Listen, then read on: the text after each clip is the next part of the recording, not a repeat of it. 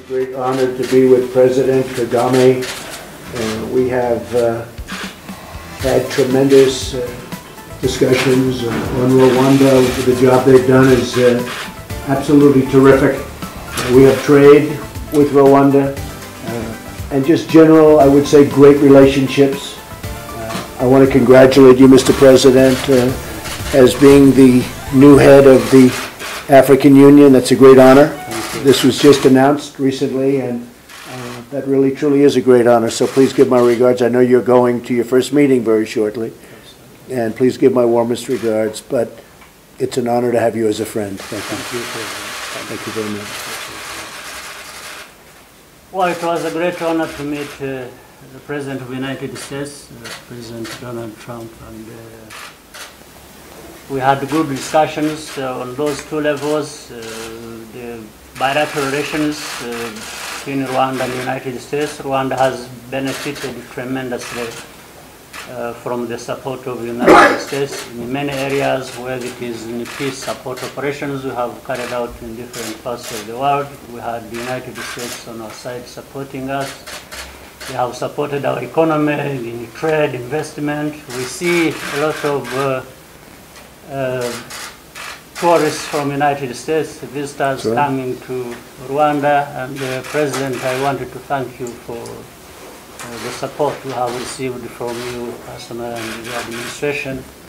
And we are looking forward to also working with the United States at the level of the African Union, where we are carrying out reforms at the African Union so that we get our act together to do the right things, and that helps in cooperating with the United States. It would be more beneficial when we are organized to know what we want from the United States. Sure. For that cooperation, so I thank you very much. Well, I thank you very much, and it's a great honor to have all of you here.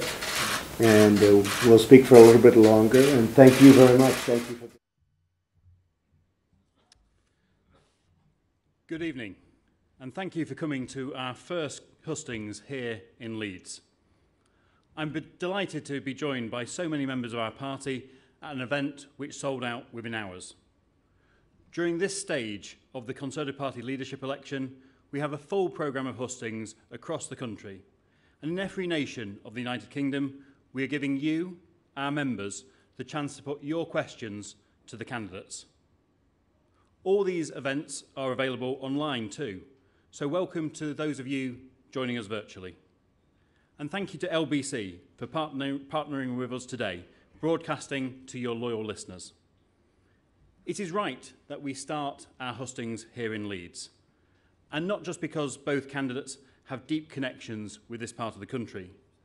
Leeds is home to our excellent new Northern Conservative campaign headquarters, playing a vital role in getting the Conservative message out across the north of England. And in the last few days, I've been getting out and about across Yorkshire, campaigning with Conservative activists in places like Dewsbury, Morley Outwood and Rother Valley, all seats that will be key to the next general election, and I've seen the strength of our party's grassroots. We've all seen the incredibly strong slate of candidates for this contest. Together, the most diverse range of candidates for any leadership election in British history. And we've shown once again that it is the Conservative Party which stands for opportunity and meritocracy. No shortlists, no quotas, just hard-working, talented Conservatives delivering for our country. I am staying neutral in this contest, as are all of our hard-working party staff. But I do believe that we have two fantastic candidates, either of whom can take this country forward and tackle the big issues that we face. Labour would love to have a female leader, but we could be about to have our third female Prime Minister before they've even had one.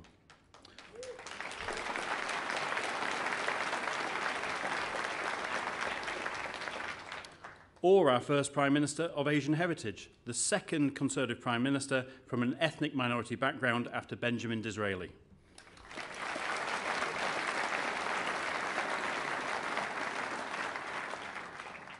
Having either Liz or Rishi as our leader and our Prime Minister would be something to celebrate in modern Britain.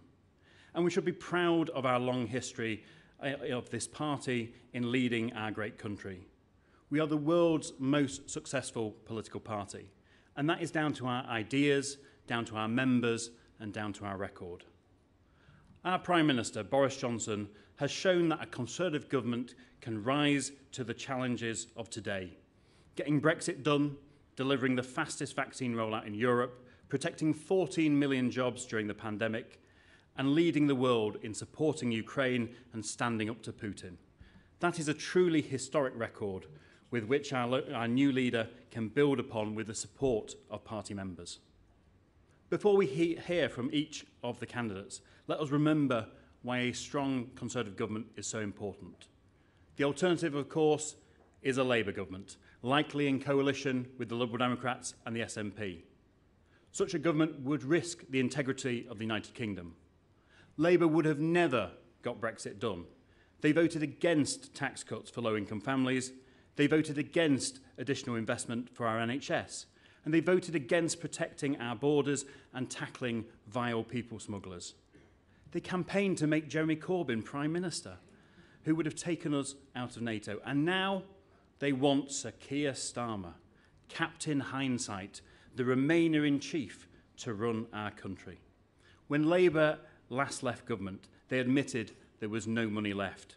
And no Labour government has ever left office with unemployment lower than when they came to power. That is what is at stake. It is our next leader who must relentlessly continue to deliver for the British people. Focusing on getting on with the job in hand, leading the way internationally in standing up for our ideas, standing up for our partners on the world stage, uniting this country and uniting the Conservative Party.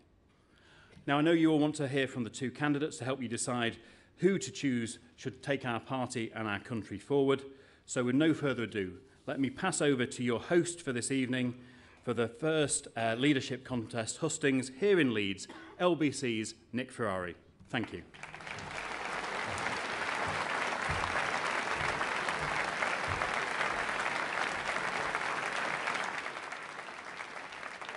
Here we go. Okay.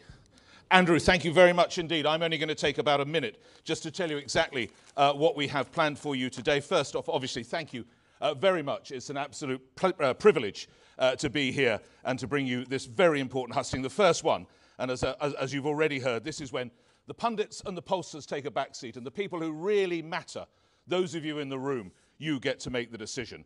And thank you, Peter Booth, for referencing my colleague Ian Dale, who did such a brilliant job last time. I know we all want to send our best wishes to Ian. He sadly fell off a stage at a book festival recently. So, no, it's absolutely true. So we send him his best wishes. When we see what's happened to someone from another broadcast, it seems to be catching. But I tell you, if I go down, I'll take the whole stage with me. Don't worry about that. Yeah, it's not for the faint-hearted then. Enough of the earrings. It's time to have a proper hearing from the candidates. Let me tell you how this works. You will hear from both of them in a video in just a moment, and you'll hear from supporters of them as well. I ask a few questions, but you are going to do the heavy lifting. You will do the main questioning, and I will make sure that I'm scanning the room all the time. There are three fantastic people wearing white hoodies, I think, and if you can sort of wave, that's who you need. You need to gain their attention. There's one waving over there. Thank you very much indeed. I don't think you're wearing white, but never mind, you'll do anyway. There's one waving over there. So look for these people who are waving at you. Ah, thank you, thank you. There's another wave. So when it comes to your turn, wave to them, and that's how we will hear from you. Try and keep your questions as brief as you can, and then we can get through as many. That's it. I'm done. So let's get into the process. Thank you again for the privilege of being here. Ladies and gentlemen, supporters, please welcome the Right Honourable David Davis MP.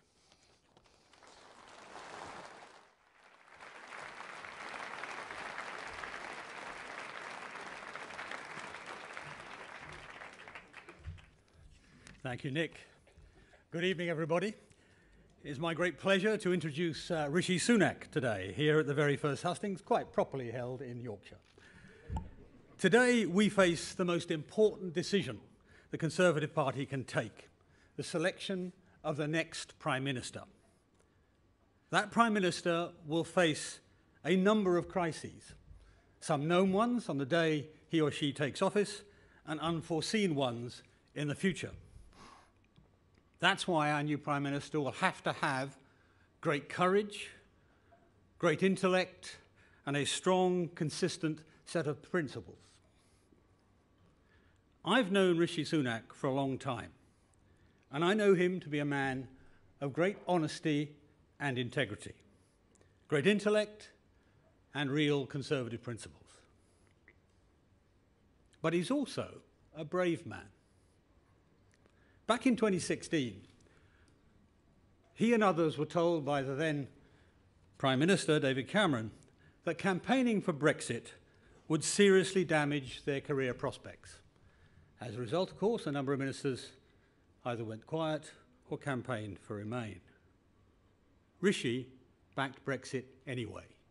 He put his country and his principles before his career and took that decision. Later on, in 2020, we had to deal with COVID.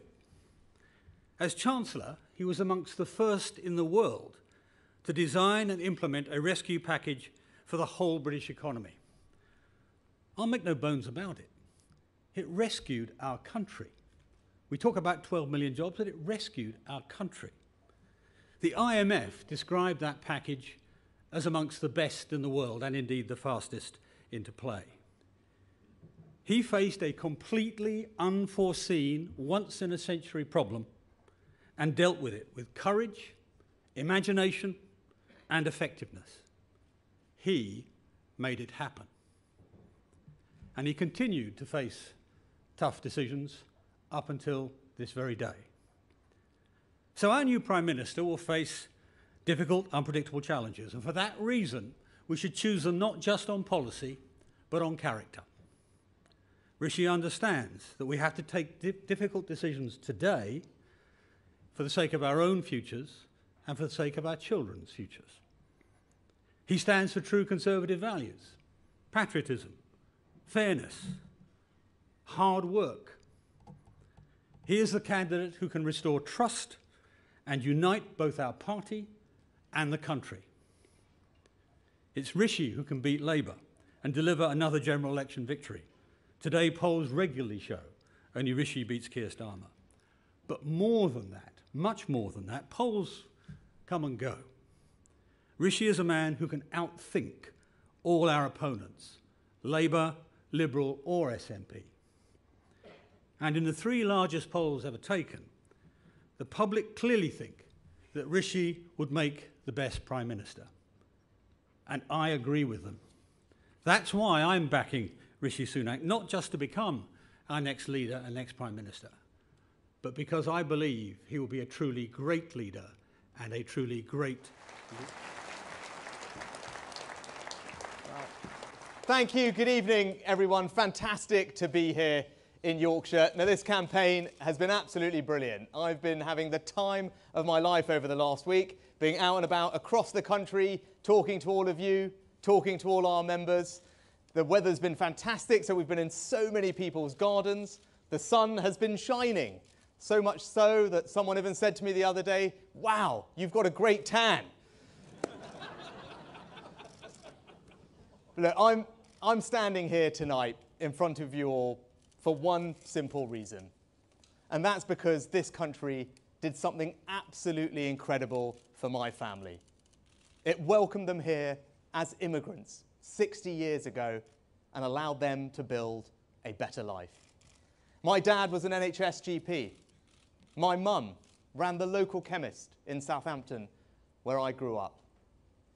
And they brought me up with a set of values that are absolutely core to who I am today. Now, the first of those values is that family means everything to me. The bonds of love, sacrifice, commitment that family brings are far greater than anything that any government could ever replicate, and we should never forget that. My family also believed in hard work as the way to get ahead. I worked in my mum's shop.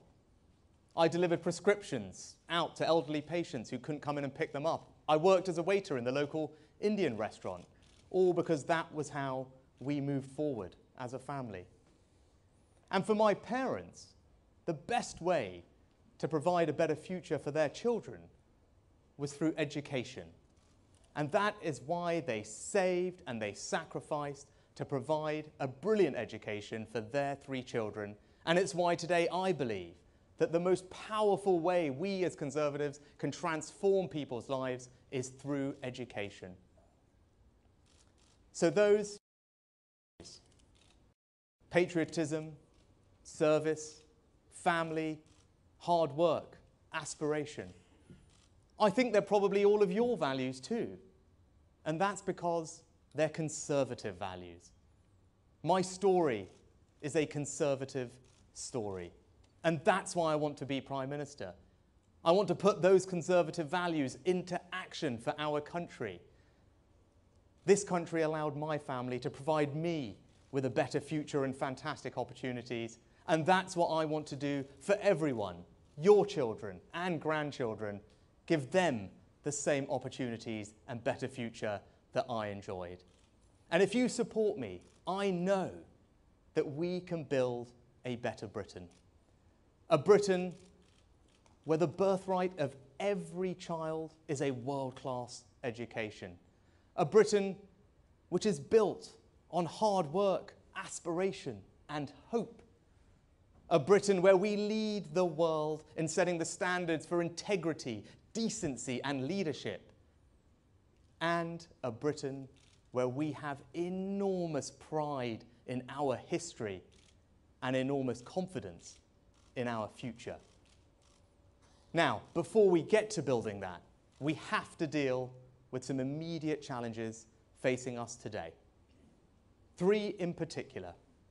We have to restore trust. We have to rebuild the economy. And we have to reunite our country. In order to restore trust, the first thing we have to do is to be honest, because that's how you do it. Now, in this leadership election, you've seen from me, I haven't taken the easy road. There are plenty of things I could have said that would have made my life easy, but I wanted to be honest about the challenges that our country faces and what is going to be required to fix them. Even though it hasn't made my life easy, it is the honest thing to do, and that's what leadership is about. Now, the other way to restore trust is to deliver on the things that we say we do that are important to people. And that's why I set out a plan to tackle the NHS backlogs, because we're reaching the point where millions of people are anxiously waiting for the treatment that they desperately need and deserve. We can't let that happen, and I will grip it and fix it. That's why I set out a plan to tackle illegal migration, because far too long we have watched on our TV screens people coming here illegally. And yes, this is a compassionate and welcoming country that welcomed my family, but we must also have control of our borders, and as Prime Minister, I will finally grip that problem and solve it and restore trust back in the system. Now, you all know we have to rebuild our economy, and you all know that the #1 challenge we face right now is inflation. People's bills rising. We need to grip inflation because it is the enemy that makes everyone poorer. It reduces their living standards. It erodes their hard-earned savings. It pushes up mortgage rates. And I will grip inflation and get it back down. We'll also help people with the cost of living, energy bills this autumn, which is why we will cut VAT on fuel. But what I won't do is embark on a spree borrowing tens and tens of billions of pounds of unfunded promises and put them on the country's credit card and pass them on to our children and our grandchildren to pick up the tab. That's not right. That's not responsible. And it's certainly not Conservative. But of course, once we grip inflation and ensure that mortgage rates don't rise and cripple people, I'm going to cut taxes because I'm a Conservative. Of course, I'm going to deliver tax cuts. I want people to keep more of what they earn because hard work is something that I value above everything else. I want to make sure that we cut taxes for business so that they can invest and innovate and grow. And we're also going to grow the economy by taking advantages of Brexit, which I was proud to support. And as Chancellor, I started to deliver on some of the radical things that we can do differently. New free ports across the country, reforming all our regulations in data, in life sciences, in financial services, to ensure that the United Kingdom is the best place in the world to start a business, to grow a business, to innovate. Because in the 21st century economy, that's how you drive growth and create better jobs. And my experience means that I am the best person to lead our economy into that future. But lastly, we have to reunite our country.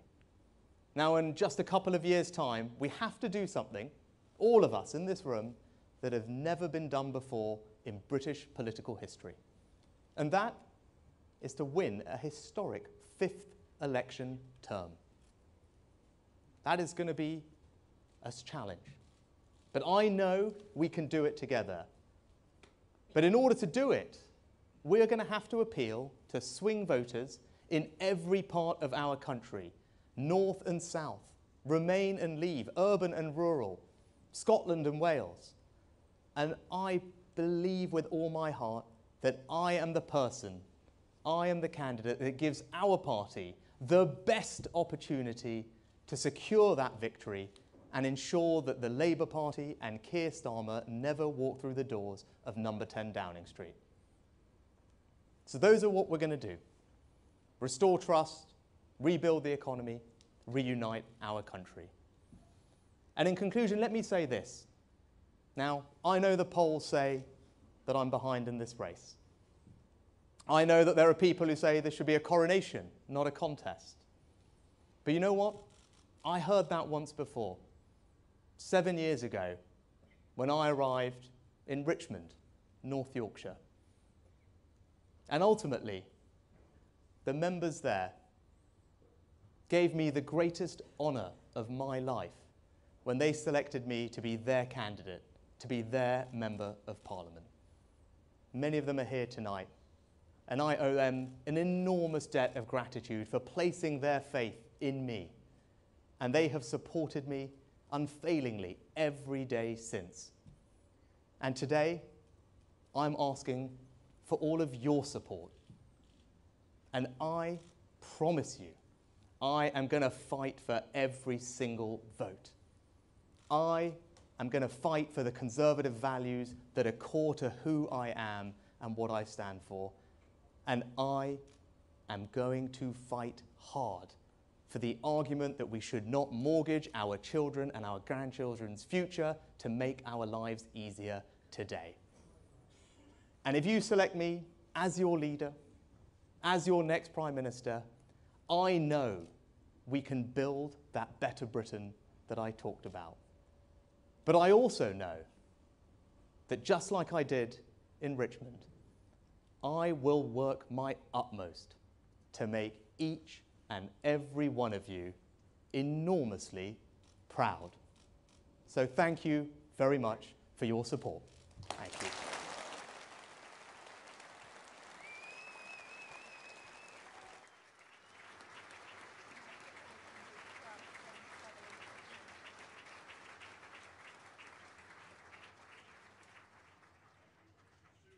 Remind you, of course, you have your opportunity to put questions to both the candidates in just a few minutes' time.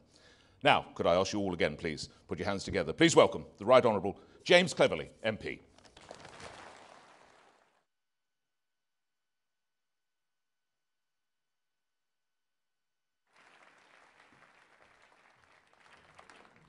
Thank you. Nick, thank you very much. Ladies and gentlemen, thank you very much. You are all here to make a decision. You are all here to decide. And you're here to decide who is going to be the next leader of our party and who is going to be the next Prime Minister of our country. I'm going to let you in on a secret. I have already decided. And that decision was easy for me. And I'm going to explain why I came to the decision that I came to and why I hope you will come to the same decision. I am supporting Liz to be the leader of our party and our Prime Minister. I've known Liz for years. And I've known her as an activist. I have known her as an association chair. And I have known her as a local councillor. And I know that she knows what it takes to fight for every vote and to serve a local community. And I know that she knows that you don't get anything for free and that you have to work hard for everything. That's why I trust her to be the next leader and the next Prime Minister. And I also know that she has championed the views that she believes in for decades. Keeping taxes low. Not just saying it, doing it. Promoting freedom, not just here in the UK, but also around the world. And I know that she is passionate about bearing down on big and wasteful government. That's why I trust her to be the next leader of our party and the next Prime Minister. And I have seen her in action around the cabinet table. I have seen her make the most of the opportunities that Brexit has delivered, getting those trade deals done when she was Trade Secretary. Remember those trade deals that all the smart, clever people told us would never happen? She got them done. I've seen her pushing for less red tape, lower taxes in government. I have seen her do it. And perhaps most importantly, I have seen her stand up to Iran and stand up to China and to stand up to Russia. I have seen her over and over again delivering for this country. I trust her to deliver. That's why I'm supporting her. That's why you should support her. And what I'm now going to do is give you the opportunity to watch a short video explaining it in a bit more detail. Thank you very much. Thank you. The United Kingdom is a great country, and I know that a united Conservative Party can unleash the potential of all the people who make our country so great. To win the next election, we need to deliver, deliver and deliver for the British people. I know that our country's best days lie ahead.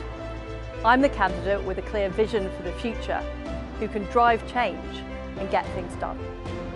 As Trade Secretary, I negotiated deals with allies like Australia and Japan, creating opportunities around the world for British business. And as Prime Minister, I will continue to deliver on the opportunities of Brexit. I will lead a government committed to core Conservative principles: low taxes, a firm grip on spending, driving growth in the economy, and giving people the opportunity to achieve anything they want to achieve, regardless of their background. I will work day and night to lead a party and a government that puts more money in your pocket and secures a better life for you and your family. I've consistently delivered when I have said I would. And I love our country. I want the best for us all, and I'm the person to deliver that.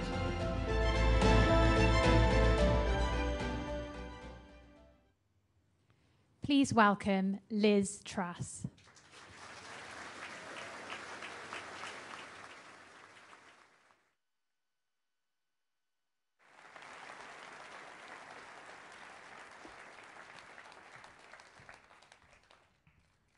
Friends and colleagues, it's fantastic to be here in Leeds, my old stomping ground. I grew up in this great city. I went to school at Allerton Grange and Roundhay. I hope there are no teachers of mine in the audience, and if there are, I'm really, really sorry. I bought my first Whitney Houston album at HMV in Briggate, and my mum and dad still live in this fine city. And what I think I got from Yorkshire is grit, determination, and straight talking.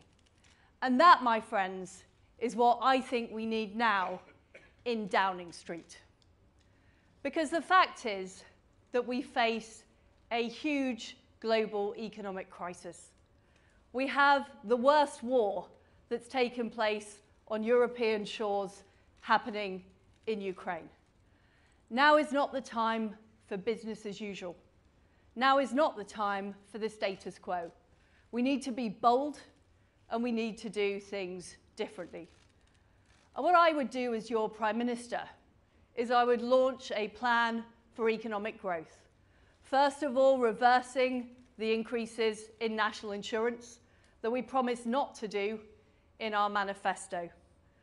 I'd have a moratorium on the green levy to save people money on their fuel bills. And I'd also keep corporation tax low so we can attract investment into our towns and cities across Yorkshire and across the whole of our great country. Because I believe that we need to be on the side of people who work hard and do the right thing. People who save their money. People who start their own businesses. The self-employed. People who go into work every day. That's whose side I'm on. I'd set up new low-tax investment zones that enable those businesses to start up in areas that have been left behind. I'd abolish the top-down Soviet housing targets that we have across our country. Now, before I became an MP, I was a councillor. I sat on a planning committee. And those are hours of my life that I will never get back. Because we all know how appalling the planning system is. And why should it be the same in London as Cornwall, as Yorkshire? I want to give power back to local people. And why should the transport here be so bad? Now, I remember as a teenager getting the bus into Leeds city centre because there was no other alternative. I'm afraid, my friends, it's not much better now. Leeds is still the largest city in Europe without its own metro network, and I would work to fix that. And I will get Northern Powerhouse Rail built. And I don't know if we've got any farmers in the audience today, but I will also help the brilliant farmers here in Yorkshire who produce great beef and lamb, fantastic Yorkshire rhubarb. I would help them by removing red tape and help them sell their fantastic food across the world. We need to unleash the potential of our great country, and we need to be bold to do that. And I'm the person that can take those steps. But we also need to continue to stand up to Vladimir Putin and the appalling war that he has waged in Ukraine. We were the first European country to send weapons to Ukraine. We put on the toughest sanctions of any country in the world on Russia. And I would not let up until Ukraine prevails and Putin fails. But we have to recognize that we need to spend more on defense. Because after the Cold War, we let our guard slip. We allowed the aggressors to expand. And that is why I would put defense spending up to 3% of GDP by the end of the decade. Because there is nothing more important than freedom and democracy. And we simply can't allow this situation to continue. But as well as freedom and democracy abroad, we also need it at home. And I know we've got an audience full of straight-talking Yorkshire people who know that a woman is a woman. And people who believe in free speech. I love our country, warts and all, and I'm proud to represent us around the world. And I want to do all we can to encourage our fellow citizens to love their country too and unleash its full potential. And finally, my friends, we need to be proud of who we are. We need to be proud to be conservatives. I'm going to campaign as a conservative and I will govern as a conservative. The people who voted for us in 2019 in seats like Keighley, in seats like Dewsbury, they didn't vote for us because they wanted Labour policies. They were fed up of the Labour Party. They were fed up of the failing Labour councils. They voted for us because they wanted opportunity, because they aspired to better things, because they wanted enterprise in their area.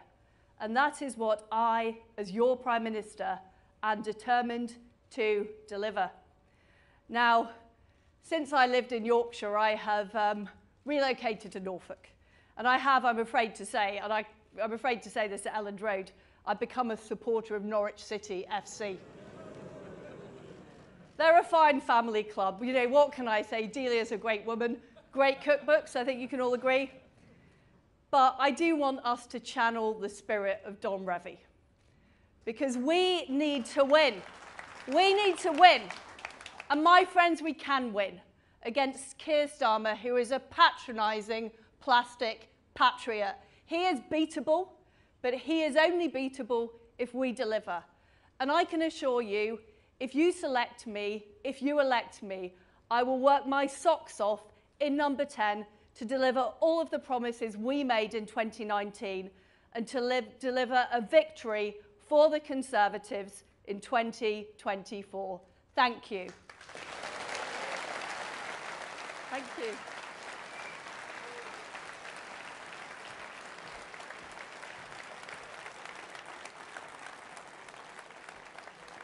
Thank you. Okay, Liz Truss, thank you very much for that. Just to explain, there is a brief break now, around 10 minutes, and then, of course, I have a few questions, but you do the majority of the questions. I remind you, look for the people in the white hoodies to make yourself known. Around 10 minutes now, then, ladies and gentlemen, when you can either have a comfort break or a drink, or if you're quick, a bit of both. See you in 10 minutes. Thank you.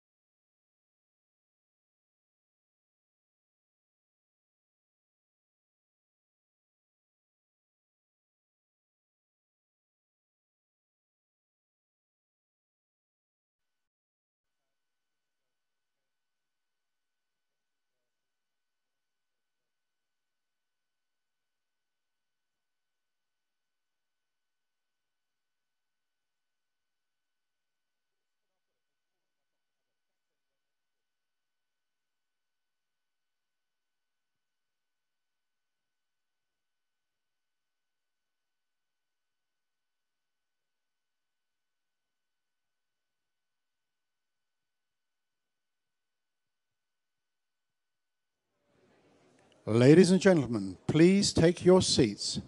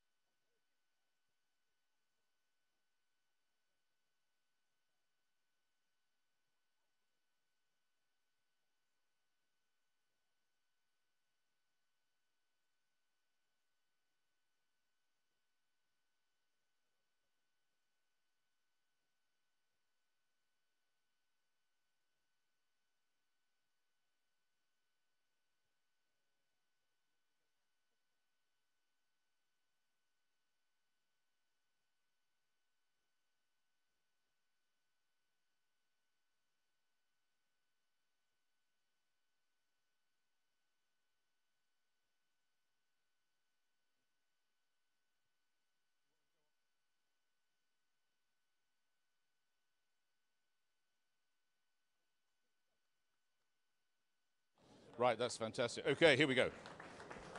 Thank you. Thank you very much. Thank you, thank you. Thank you. Right, just before we begin, to remind you, look for those people who have the hoodies on. Great welcome to everyone joining us now on LBC and Global Player, taking this live, so your questions are going out to the whole of the country and the responses. And on the subject of responses, ladies and gentlemen, if you hear something you like, let it be known, cheer, whoop, holler. If you hear something which you're not that happy, I'm sure both Mr. Sunak and Ms. Truss would say it's helpful to know where they stand. So lots of audience involvement. Your questions in just a few moments. Let's really put them through their paces. Enough of the pollsters. It's now over to you guys. So, ladies and gentlemen, hands together if you would. Rishi Sunak.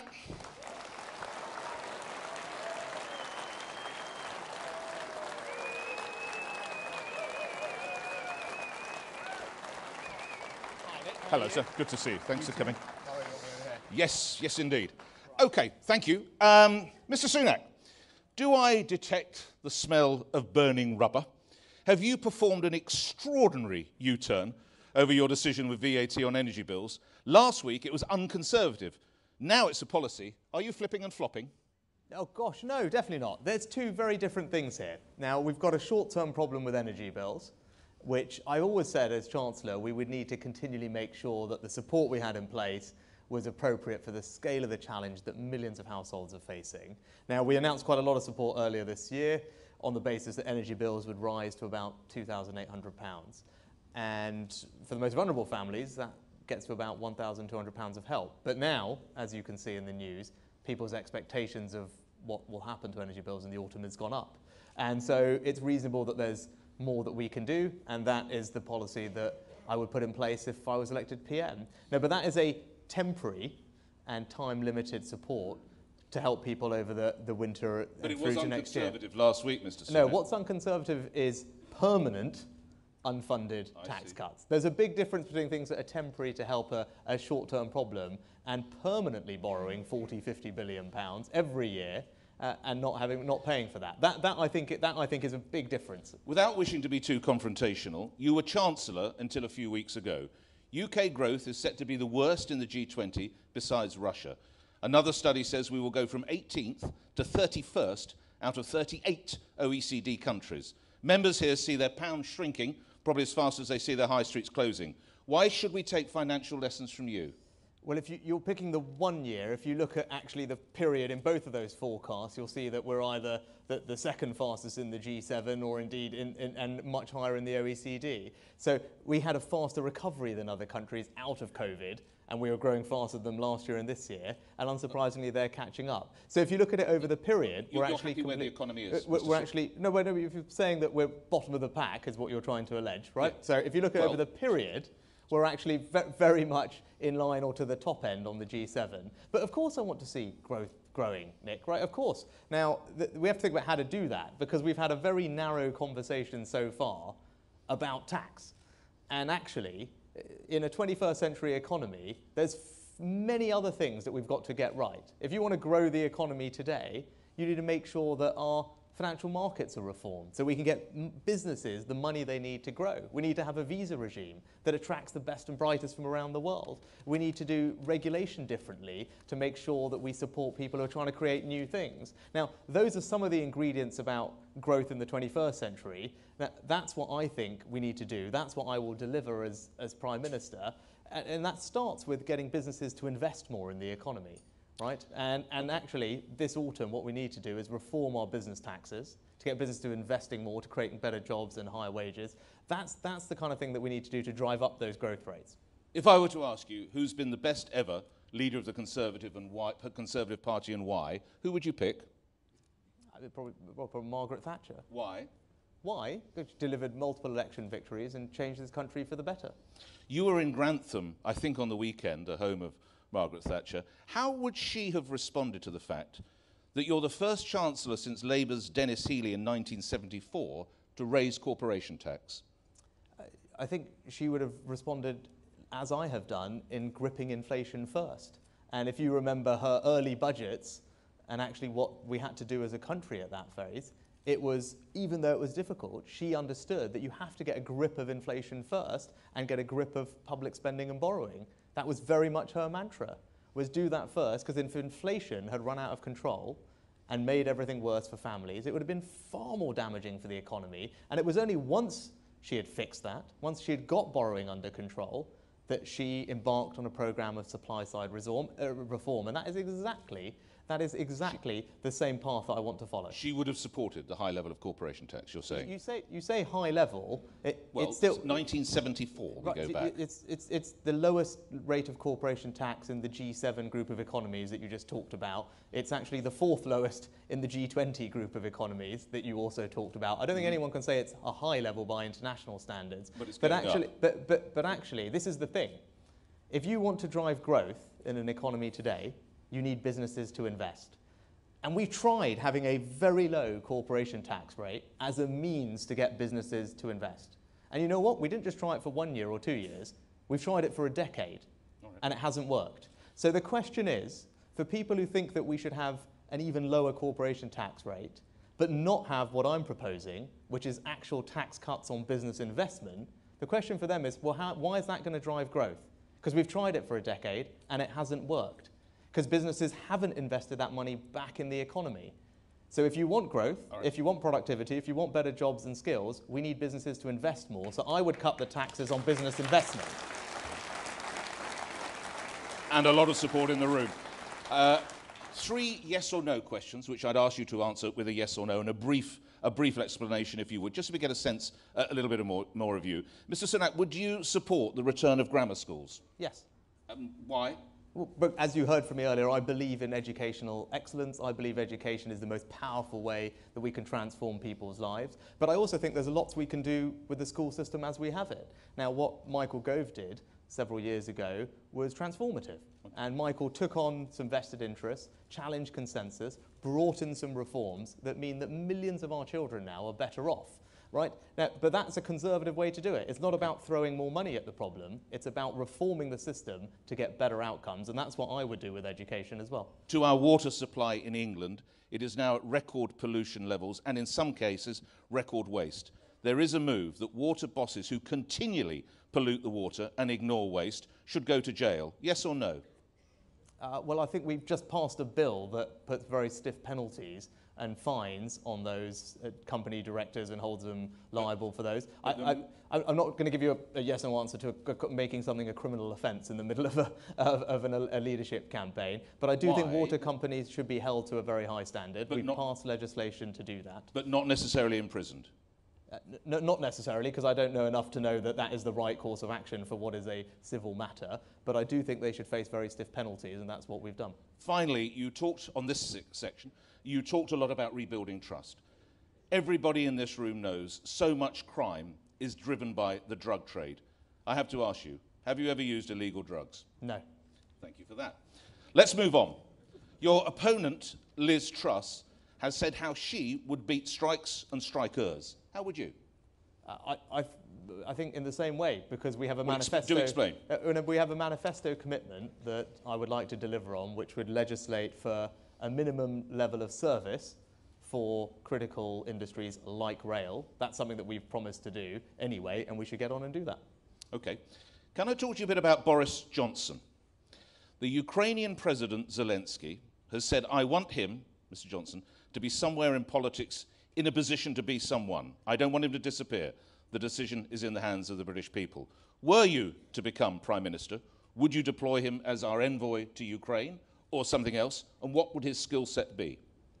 Well, I'm not sure if he'd want to do any of those things, Nick, but he obviously is someone who has enormous talents and I'm sure can continue making a contribution to public life. So you would support him if he wanted to become the Ukrainian envoy to Ukraine? I'm not going to sit here and try and allocate jobs to people. I don't think that would be appropriate. But I think actually now we do need to move forward. I've already been clear. I don't see that being a role in the cabinet. But you know, I'm sure Boris will continue to have a role in public life. He's an extraordinary figure and I'm sure he's got a lot more to give. So you wouldn't offer him a job? Not in the cabinet, no. Okay. He spoke today of periods of difficulty being inevitable, and I think we've referenced people will be looking at £500 per month for energy bills. What is to be done? Well, as we already talked about, there's support that I already announced as Chancellor that will help people through the autumn and winter. It's particularly targeted on the most vulnerable, and we can go further as bills seem now to be higher than people expected earlier, and that's why cutting VAT on fuel will put extra money in people's pockets. Last question on Boris Johnson, I assure you. It's reported around 14,000 members of the Conservative Party want his name back on the ballot. What would you say to them? Well, I'd say to them that I think close to 60 people resigned in Parliament, and it's incumbent on the Prime Minister to have the confidence of the parliamentary party, and that wasn't there at the end. So whether he's on the ballot or not, ultimately you need to be able to... That's the last question from me, or certainly the last but one. I think you'd probably allow that your senior colleague Ben Wallace would bring a lot of support to your campaign or to your opponents. If Mr. Wallace were to be watching now, what would you say to the Defence Secretary to bring about him to support you?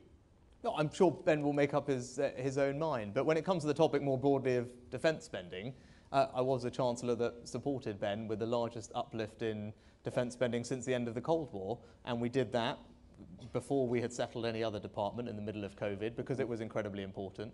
And I was also the Chancellor that ensured that we supported Ben to get £2 billion worth of support to Ukraine to stand up to Russian aggression. You know I'm going to hold you to a number. We heard earlier that your opponent would look at a 3% increase over a period of time. Can I get a number from you, Mr. Sunak? No, because I don't believe in arbitrary targets. And what I've said is our approach to defence spending should be threat-based. And if Ben Wallace was here, if you told him, Ben, I'm going to give you 3% tomorrow, what would you do with it? He would tell you, I can't spend it, is what he would do if you told him that and if he was sitting here, because that's what he's told me in the past. But I will spend whatever it takes to keep our country safe. And I'm not going to sit here and get into some auction of more tax cuts than higher targets. Okay. On a lighter note, prediction for the football on Sunday, England v Germany? Der Classique, as it's been called. Yes. Oh, well done. Well, there we go. Yeah, no, well, you know, Lions victory, here we come. A Lions win? Obviously. I mean... Okay. When did you last go to a women's pro game? Gosh, when I don't know, actually. I don't know. I'm a Saints fan, and that's my team. The last football match I went to in this job was the European finals. Okay, all right. Yeah. Round of applause, please, for Mr. Sunak taking my questions. More importantly... Thank you, Mr. Sunak. Thank you. Right. Right, now, who's got a question, please? Right. Okay, there's a lady there in a blue and white striped top. No, you've been usurped. One of the two. No, it is the lady in the blue and white top. Let's start the clock now. Just your first name, if you would, and your question to Mr. Sunak. Hi. Say your name again. I'm so sorry. It's Laura. Laura, go ahead, Hi, Mr. Laura. Sunak. Hi. Will you... Whatever you want, sir. Okay. Whatever you feel comfortable. Will you outright ban greyhound racing, or at least consider the ban, considering it is a vile and abusive sport? Well, to be perfectly honest, it's not something that I've looked into in any great detail. So, you know, I'm happy to look at all our laws to make sure that we're treating animals properly. As Laura, in a sentence, why should it be banned? In a sentence, if you would. Thousands and thousands of dogs are abused every year, and are culled, and for every three that's on a every one that's on a track, 2 have died. Right, that's a horrific... I mean, in fairness, Mr. Sunak, it's not a question even I've heard often, but it's something you know what, as I said, I'm happy to look into it. For the first time, I'm a dog owner, because a year ago, my kids and wife conspired against me, and we got a new dog for the first time in my life, so I am happily in your camp. I trust you're a dog lover now. Now I'm a dog lover. Yeah. So don't lose the audience. No. Well, it was the best thing that happened to our family in a long time, so it's very good. So I'm very much happy to look into that, because obviously now that Nova is a part of our life, the idea that someone would be abusive to dogs is something that I find personally obviously very difficult. May I ask the breed, Nova's breed? What is it? She's a Fox Red Lab. Fox Red Lab. Okay, sir. White blazer to your left, Mr. Sunak. Your name, sir? Yeah, thank you. Rishi, I'm a councillor for Selby District Council, Business and Communities, very passionate about businesses. And how do you feel about keeping the small business relief, as so many businesses so rely on it? If you became Prime Minister, would you consider scrapping that or continuing it? Because I think a lot of businesses, particularly on the high street, would close without that relief, particularly after COVID. Yes, you know what, you're totally right, and that's why as Chancellor I made sure that this year there's a 50% discount on business rates for retail and hospitality businesses to help them recover from COVID, because they are the beating hearts of all our high streets. And as you heard me talk about Eat Out to Help Out earlier, I'm a passionate supporter of high streets and the hospitality industry. But we also can do some other things. We need to make sure that digital companies are paying fair taxes, and as Chancellor I organise a deal with lots of other countries to ensure that our large online companies pay fair taxes to level the playing field. Thank you. And we also need to support businesses to grow, which is why I created a programme called Help to Grow, so that small and medium-sized businesses can get management training and mini MBAs and figure out how to use new software to help their businesses make more money and grow. So that's how, in a new 21st century economy, we've got to support your businesses, help them to grow, and that's what I'll do as PM. All right. Mr. Sunak, you stay seated. I'm going to get up to work at the back of the room, but while I do, take a question, if you would. Lady in a grey top. Your name, if you would, first, please. Teresa. Hello, Teresa. Hello, Mr. Sunak. What I'm interested in is how you're going to control the illegal immigration. with the dinghies coming over, a civil service that doesn't want to actually cooperate, a border force that doesn't want to turn boats around, Macron who's emptying his country. So we can't afford it, and we've also got a processing issue of a big backlog. So I'd like to hear in detail how you're going to do it. Yes. Well, I'm so glad you asked the question, because as you heard me in my opening remarks, that's one of the things that I want to grip as quickly as possible as PM. And if you've got 5 minutes when you go home tonight, find my website. There's a video that I've put out that explains a very detailed 10-point plan on how to do it.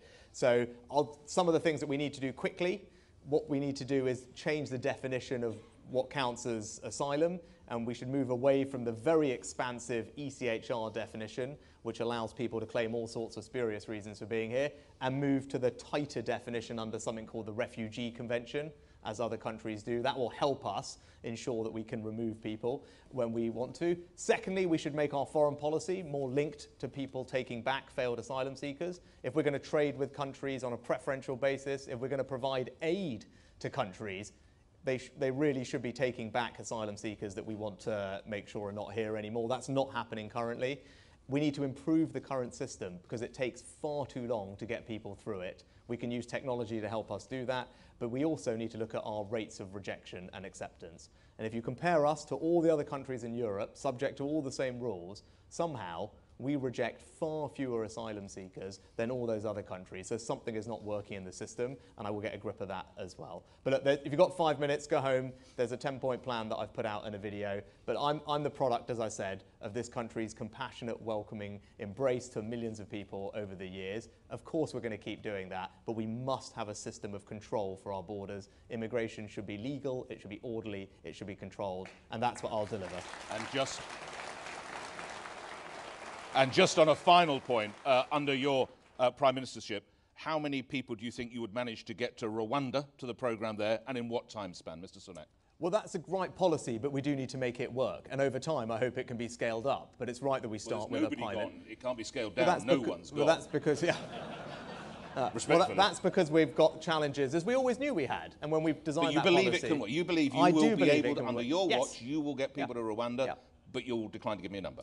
Well, because we have to build it up over time, right? So, but it's part of it is a new Bill of Rights that we're actually about to put through Parliament. Part of it is my idea to change the definition, and I said there's other things that we can do that will. Might want to swing round. Right, who have we got over here? With a blue. Oh, there we go. He's got your name on the T-shirt. There we go. I don't know how that happened, but there we go. Rishi, we're out of the European Union, but we're seeing a real threat to our own union with a lot of sabre rattling in regard to Scotland. How are you going to keep Scotland in the UK? Yeah, no, look, that's an absolutely vital question. And we're under real risk. The most, the best things we can do are be firm with Nicola Sturgeon about another referendum. We need to make sure that in government in Whitehall that we don't just devolve and forget, which for many years has been the institutional imperative, where we just push things over to them and then we forget about it. Now, we as UK government ministers have to be more active in Scotland. We have to be more active about delivering benefits on the ground to the people in Scotland and working constructively there to do that.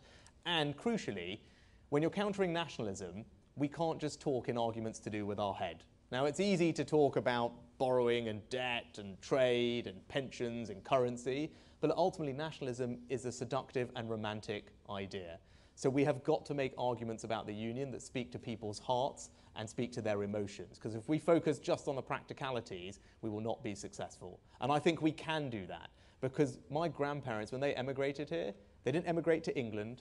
They didn't emigrate here because it was geography or lines on a map. They emigrated to the United Kingdom, and that's because it represented a set of values and ideas, and it's those values and ideas that are precious and that form the bonds of union, and those are the values which we must defend.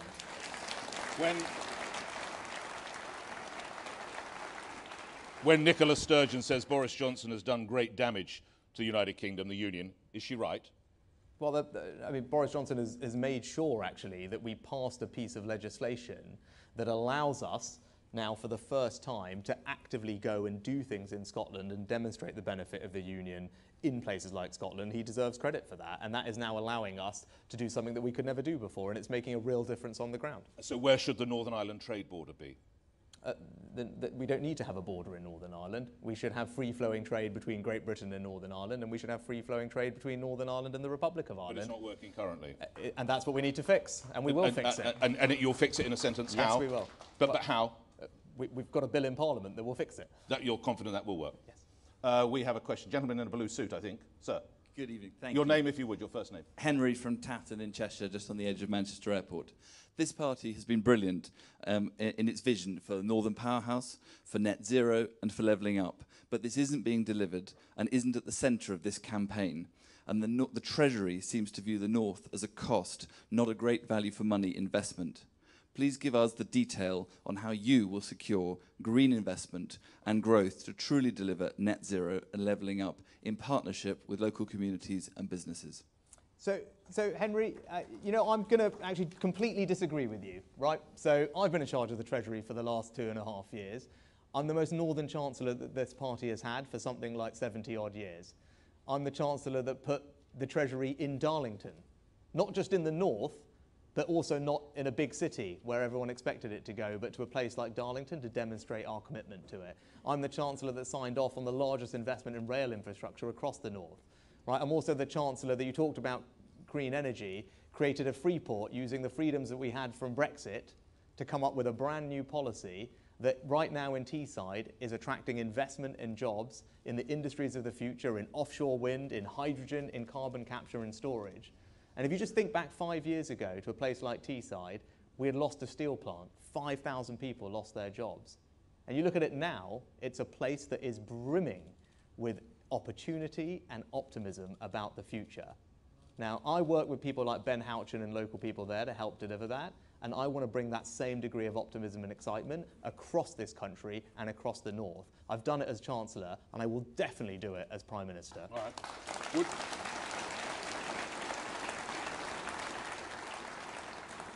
Would you support relocating the House of Lords in the north? Oh, and why not? Because I don't think it makes sense for the practical operation of government for us to be separated. We go over this side of the room. Gentleman in a blue shirt. Your name, sir? Stuart. Hello, Stuart. Hi, Stuart. Hi, Rishi. At the tail end of your chancellorship, you had differences of view with Johnson about finances. However, Johnson supported Ukraine right from the front, and he led this country.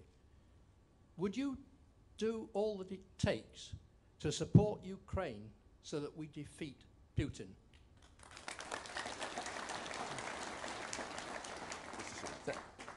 The quick answer is absolutely yes. And you know, I made sure that we got the funding across government to provide to Ukraine to get them the arms they needed to stand up to Putin. I worked with Ben to prioritise funding so that he could do that. But I also worked with all my finance ministers around the world to put together a sanctions package, the likes of which we have never seen. And you all know those sanctions are all economic in nature. They target the central bank's reserves. They target gold. They target Russian companies. They target their access to international capital markets. Right? So those are all things that I worked on with Janet Yellen, with my fellow colleagues in Europe, because they work better when we do them together. So I think I've got a track record of making sure that we genuinely support Ukraine, not just directly with arms, but also that we tighten the vice on Russia to put Ukraine in the strongest possible position. That's what I did as Chancellor, and I can assure you that I will continue to do that as PM. You mentioned Vladimir Putin. Were you to meet him face to face as Prime Minister, what would you say, Mr. Sunak? I mean, there's at this point not much to be said. I mean, what we need to do is put Ukraine in the strongest possible position so that they can sit down. I mean, some people would say there's a lot, you know, say stop.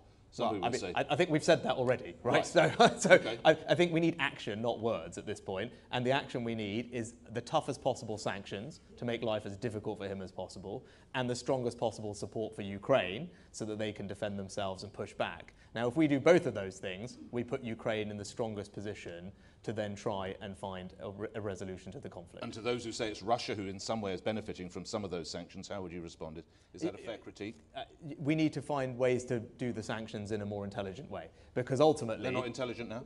Well, the problem with energy prices at the moment, we're all seeing it, we're all paying very high energy prices. So we are all paying a price, that is how we are all sacrificing to support Ukraine, and Russia is still able to make money from the energy, because in the short term, the prices are very high and we haven't been able to completely remove ourselves from it. Okay. So, but what we can do actually, and one of the things I was working on with my colleagues to smarter sanctions, is to look at whether we could put in place a price cap.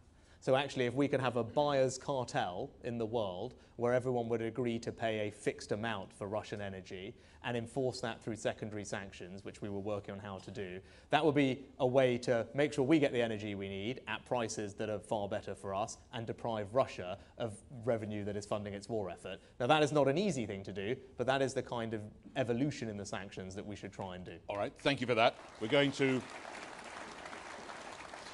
stay with the right-hand side of the room geographically, I assure you. Gentleman, again, in a blue shirt, I think, sir. Your name, if you would. Good evening, I'm Matthew from West Yorkshire. Hello, mate. Rishi Sunak, you're a good salesman and you have many strong attributes, but many people continue to support Boris Johnson, who has delivered consistently through treacherous waters, and many people unfortunately see that you've stabbed him in the back. He is a man who made you as a senior politician, and some people don't want to see that in number 10. You're going to have to take the party and the country through another general election, and I'm not quite sure entirely which planet you're on. David Davis, neither. How do you expect to take the party through the next general election based upon those actions? Thank you. Okay. Yeah. So thank you, Matthew, for asking the question. So why did I resign? It was a very difficult decision. It wasn't one I took lightly. And you're right, I'm very grateful to the PM for giving me the job of Chancellor. But as you also saw over the past 2.5 years, I gave my everything to that job. And I'm proud of my record as Chancellor, delivering for this country, delivering for all of you, and made sure that we got through coronavirus. I also was proud to be part of his government that achieved many things. And as I said previously, I do believe he was the only person who could have broken the Brexit gridlock and delivered that election victory. But for me personally, it got to a point where I couldn't stay. As the gentleman previously also said, I had a significant difference of opinion with him on how to handle the economic challenges that are ahead of us. And at a situation like that, there was absolutely no way I could stay. Right? There is no way that a Prime Minister and Chancellor cannot be joined at the hip with regard to economic policy, particularly at a time when the economy faces real challenges. So I was left with no choice but to resign, and I'm sad that I had to, but that was the right thing to do, and that was me acting on my principles. Now, you ask about bringing the party back together. Now, that is a fair question, and that's the right question. So all I'd point you in the direction of is look at the support that I've drawn. I have the largest support across the parliamentary party, and that support is drawn from every part of the parliamentary party. It's drawn from people who supported Brexit, people who supported Remain, people in the north, people in the south, people in rural areas, people in urban areas, MPs who have been around for a very long time and are very senior, and new MPs. So I'm confident that I am well placed to bring the party back together, because I've already drawn support from across the party, and I will build a team that draws on all the talents and traditions of our parliamentary party, because the challenges that our country faces right now are too great for us not to do that and build the best possible team to meet them, and that's what I will do. You are aware you're trailing Liz Truss in the ratings at the moment to be leader of the party. I did mention that, Nick, earlier on. Yes. So you are aware of that, though, the hill that must be climbed. Just to the sentiment, did you stab Boris Johnson in the back, lastly, on that question? I resigned because the Prime Minister and Chancellor cannot be on a different place when it comes to economic policy, and we were due to try and outline an economic policy for the country going forward. So it wasn't an act of treachery? And everyone knows there was a speech that was due to be given, and as we were talking about what should go into that speech, it was clear we had very different points of view. And so I was left with no choice. Last couple of minutes together. A young lady in a black top. No, sir. I'm afraid it's a young lady in a black top. Thank you. Your name? Hi Rishi, my name's Annabelle, and on paper I should have probably voted Labour. I come from a single parent household, I'm a working class woman, and one thing that really got my mum through hard times was benefits. Now, a lot of people see benefits as a long-term pay packet instead of a short-term solution like my mother did. So what would you do to stop benefits getting into the wrong hands for lazy people who just want to sit on their backside all day? And how would you ensure that it gets to people that really need it? I think the last bit, ensure it gets to people who really need it, was it? Yes. So thank you. Thank you. Annabelle, well, nice to see you and amazing job to your mum. I don't know if she's here or not, but that's an incredibly tough thing that she's done, and she's obviously brought up an amazingly confident daughter, so enormously to her credit. Now, I completely agree with you.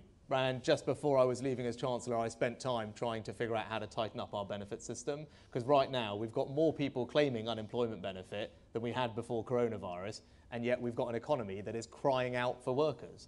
Now that can't be right, and that's why I, as Chancellor, pushed the departments to find ways to change things. We used to have a system where people could sit around for months before taking a job and nothing would happen to them. That was wrong, and we changed that to be a matter of weeks. The next thing I want to change is something else that you will all be shocked to hear. So if you're claiming unemployment benefit, if you work just 9 hours on the minimum wage, you are then freed of all the conditions, all the obligations on you to check in at your job centre, to take more work. Nothing happens to you if you say no. Now that clearly is wrong, because people like your mum, who are working really, really hard, those are the people we need to support. So as Prime Minister, I will completely change that threshold. I've already said I would double it. Because if you're taking money from the taxpayer at a time when the economy needs workers and we need to combat inflation, you should be taking the jobs that are on offer. So I think as Conservatives, that's our approach. We need to do exactly that. We're going... Right, okay. One more. We've got one more. We have time for one more. We've got about just a minute and a bit. Sir, blue shirt, blue blazer, green trousers. Yes. An interesting combination. Yes. Thank you, Norman. Yeah. Well done, sir. Well done. Well, all I said, at least you... My name is Derek from God's Own County, Lancashire, Bury in Lancashire. Well done, Derek. In 1975, Margaret Thatcher appointed a very senior past politician, really, in Peter Thornycroft as party chairman. He served as chairman of the party for 6 years. I can think of a very good Yorkshireman who would serve a similar role if he could be persuaded. How about it? OK. For some of us, let us in on the secret, Mr. Sunak. I think the gentleman's talking about my predecessor, William Hague. Ah, right, yes, so how much love is there in the room for Mr. Hague? Mr. Sunak. William is one of the, I think, the greatest Conservative politicians, leaders and statesmen that we've ever had. He's also been an incredibly kind supporter to me, and I've got nothing but respect and admiration for him. But you are a better man than I if you think we can persuade him back into politics in the front line. But it would be enormously beneficial to all of us if he was open to that, and I'll ask him. So what about that? That's fair enough. Derek, thank you for your question and having a sense of humour. And I'm sorry we have strict time limits. Could I please ask, ladies and gentlemen, members, your appreciation, please. Rishi Sunak. Thank you. Thanks, Mr. Sunak. Thank you very much. Thank you. OK, sir. See you again.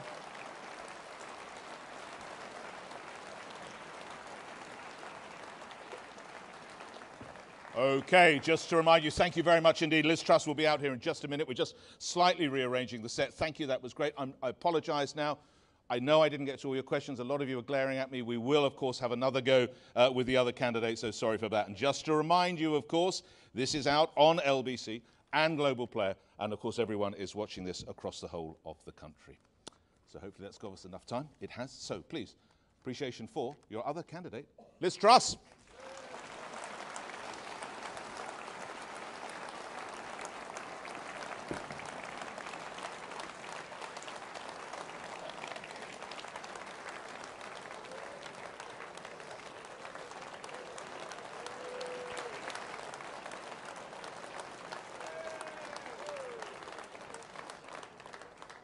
A powerful entrance there. Lovely. I was going to get a kiss there. No, we'll leave that away. Well, all right. Well, there we go. While I've had a kiss from someone who's going to lead the Conservative Party, but that's another story. Thank you very much indeed. Question number one, Liz Truss. In February, the Kremlin put Russian nuclear forces on high alert due to some comments that you made. If you were Prime Minister, would you accidentally walk us into World War III? The fact that Russia have spread propaganda about me is, I think, a sign that the strength the United Kingdom has shown in leading the free world in the fight against Russia and supporting Ukraine has had a real impact. And I take it as a badge of pride that I've been sanctioned by the Russian regime. We have stood up to Russia, and we've not just stood up ourselves, we've encouraged our allies in the free world to stand up to this appalling regime. And it's completely wrong to listen to any of the saber-rattling or propaganda. The reason they're doing that is that Putin's evil plans to take Kyiv in a few days didn't work. And we were at the forefront of exposing the intelligence, showing what he was up to, disclosing Russia's plans that helped the Ukrainians, but it also helped us win the global argument. I hear you, but I remind you, nuclear forces. Did not that not concern you, Liz Truss? Well, look, I don't believe that listening to Russian propaganda and repeating it helps deliver the Ukrainians' victory against Russia. Putin has said all kinds of things. There's been all kinds of saber-rattling. But what we've seen is that when the United Kingdom and the West have taken a tough stance, he has retreated. So, for example, he said there'd be terrible consequences if Finland and Sweden joined NATO. We were at the front of the pack helping them join NATO. Nothing has happened. So we've got to not take what he says seriously and look at what Russia did. And the fact is that the West was asleep for too many years. Okay. We didn't do enough about Crimea. We didn't do enough about the Donbass. And if we don't stand up to him now, he will come back for more. All right. You won't need reminding. Perhaps some of our listeners or viewers or people in the room, you had senior roles under Theresa May, Justice Secretary, Chief Secretary of the Treasury, and Boris Johnson, International Trade Secretary and, of course, Foreign Secretary. You said earlier that you're straight talking. Here's a straight question. Who was better? Well, I've served 3 different prime ministers. I also worked for David Cameron as well as Theresa May.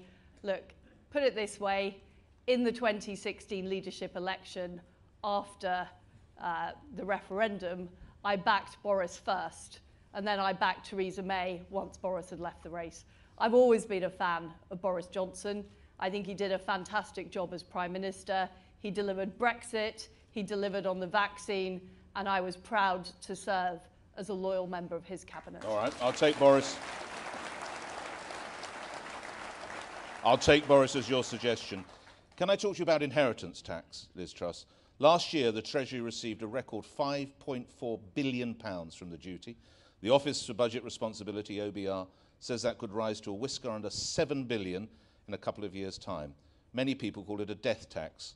What would you do about inheritance tax? Well, I think our tax system in Britain isn't working. It's too complicated. It's even more complicated than the American tax system, which we know is a nightmare. So what I would do is have a complete review of the tax system. I want to make it fairer for families. So if people take time out of work to look after children or elderly relatives, they're not penalised. And I would also look at inheritance tax as part of that review, because I've said earlier... What would you mean look at, Liz Well, I mean I'd look at the overall tax system in the round and make sure it's fair. And my view of fairness is we need to reward people who do the right thing, who work hard, who set up businesses, who earn money, and who want to pass it on to their children. So I would look at it again, but I need to look at it in the round. I've already made some immediate tax commitments, reversing the national insurance increase, keeping corporation tax low to attract investment into the United Kingdom. But I would look at the entire tax system, make it simpler, and make it fairer for people who do the right thing. Does this not underscore what some critics say, in that you're promising a lot of tax cuts? You're talking about looking at inheritance tax. You promised the good folk of Leeds a metro if you can get there earlier this evening. Some economists say your figures just don't add up. You haven't got enough money to bring in. How would you respond? Well, first of all of the tax reductions I've promised are costed. We have £30 billion available headroom in the budget. We'll still be able to start paying down the debt in 3 years. But it's a false economy to raise taxes because it can cut off growth. And we know that. We know what Britain was like in the 1970s when we had high tax rates, we had minimum militant trade unions, is it choked off economic growth and it led to a recession. So I don't agree with those people who say you can just keep raising tax and the money will keep rolling in. What will happen is people won't want to go out to work. Companies won't want to invest in the United Kingdom. So we have to do things differently. We have to be bold. We've had slow economic growth for the last 2 decades. That's why we need to be different. But of course, I will be responsible, which is why I'm looking overall at the tax system in the round. But I've made some immediate pledges that are fully costed. And what's more, they keep in turn with our manifesto commitment. I believe in doing what you say you will do. And I think it is wrong, and I raised this in Cabinet at the time, it's wrong to renege on a manifesto commitment when we had the money to afford that extra finance for the NHS you and would social never care. renege on a manifesto commitment. I would only do it, and I'm being completely honest with you, Nick. No, of course. You know, if there was something that we absolutely had to do, for example, for national security reasons or for some massive priority, and there were some things we had to do as a result of the COVID crisis. Right. But in the case of the national insurance commitment, we didn't have to make that change, and we did, and that was wrong. Okay. A handful of yes-no questions and a brief response, a brief reason, if you would. To those people who have complained, Love Island is misogynistic bullying and needs reining in, does it? Well, all I can say is I watched it for 10 minutes with my teenage daughter, and I was completely horrified, and I turned it off. And was your daughter equally horrified? Unfortunately not, and I'm quite worried. I'm quite worried she's gone off to watch it on her own, but she's actually in the audience, so I won't embarrass her anymore. Okay, let's move on. You once told me some months ago that you thought any British football team should boycott the Champions League football final in Moscow. Noting the human rights abuses in Qatar, should England and Wales go to the World Cup later this year? We should go to the World Cup. What we have seen in Russia invading a sovereign country was completely beyond the pale. Now, not every country in the world has exactly the same standards as the United Kingdom. And if we insisted that every country we did business with or we traded with or we attended a football match in had the same standards as the United Kingdom, we wouldn't be doing business with many countries, frankly. So we've got to be practical, we've got to be pragmatic. But what Russia did to Ukraine was beyond the pale. Okay. Last on the yes or no's and brief responses.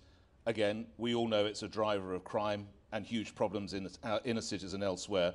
I have to ask you, have you ever used illegal drugs? No, I haven't. You become Prime Minister. There's another famous Elizabeth in the country. That would be the Queen.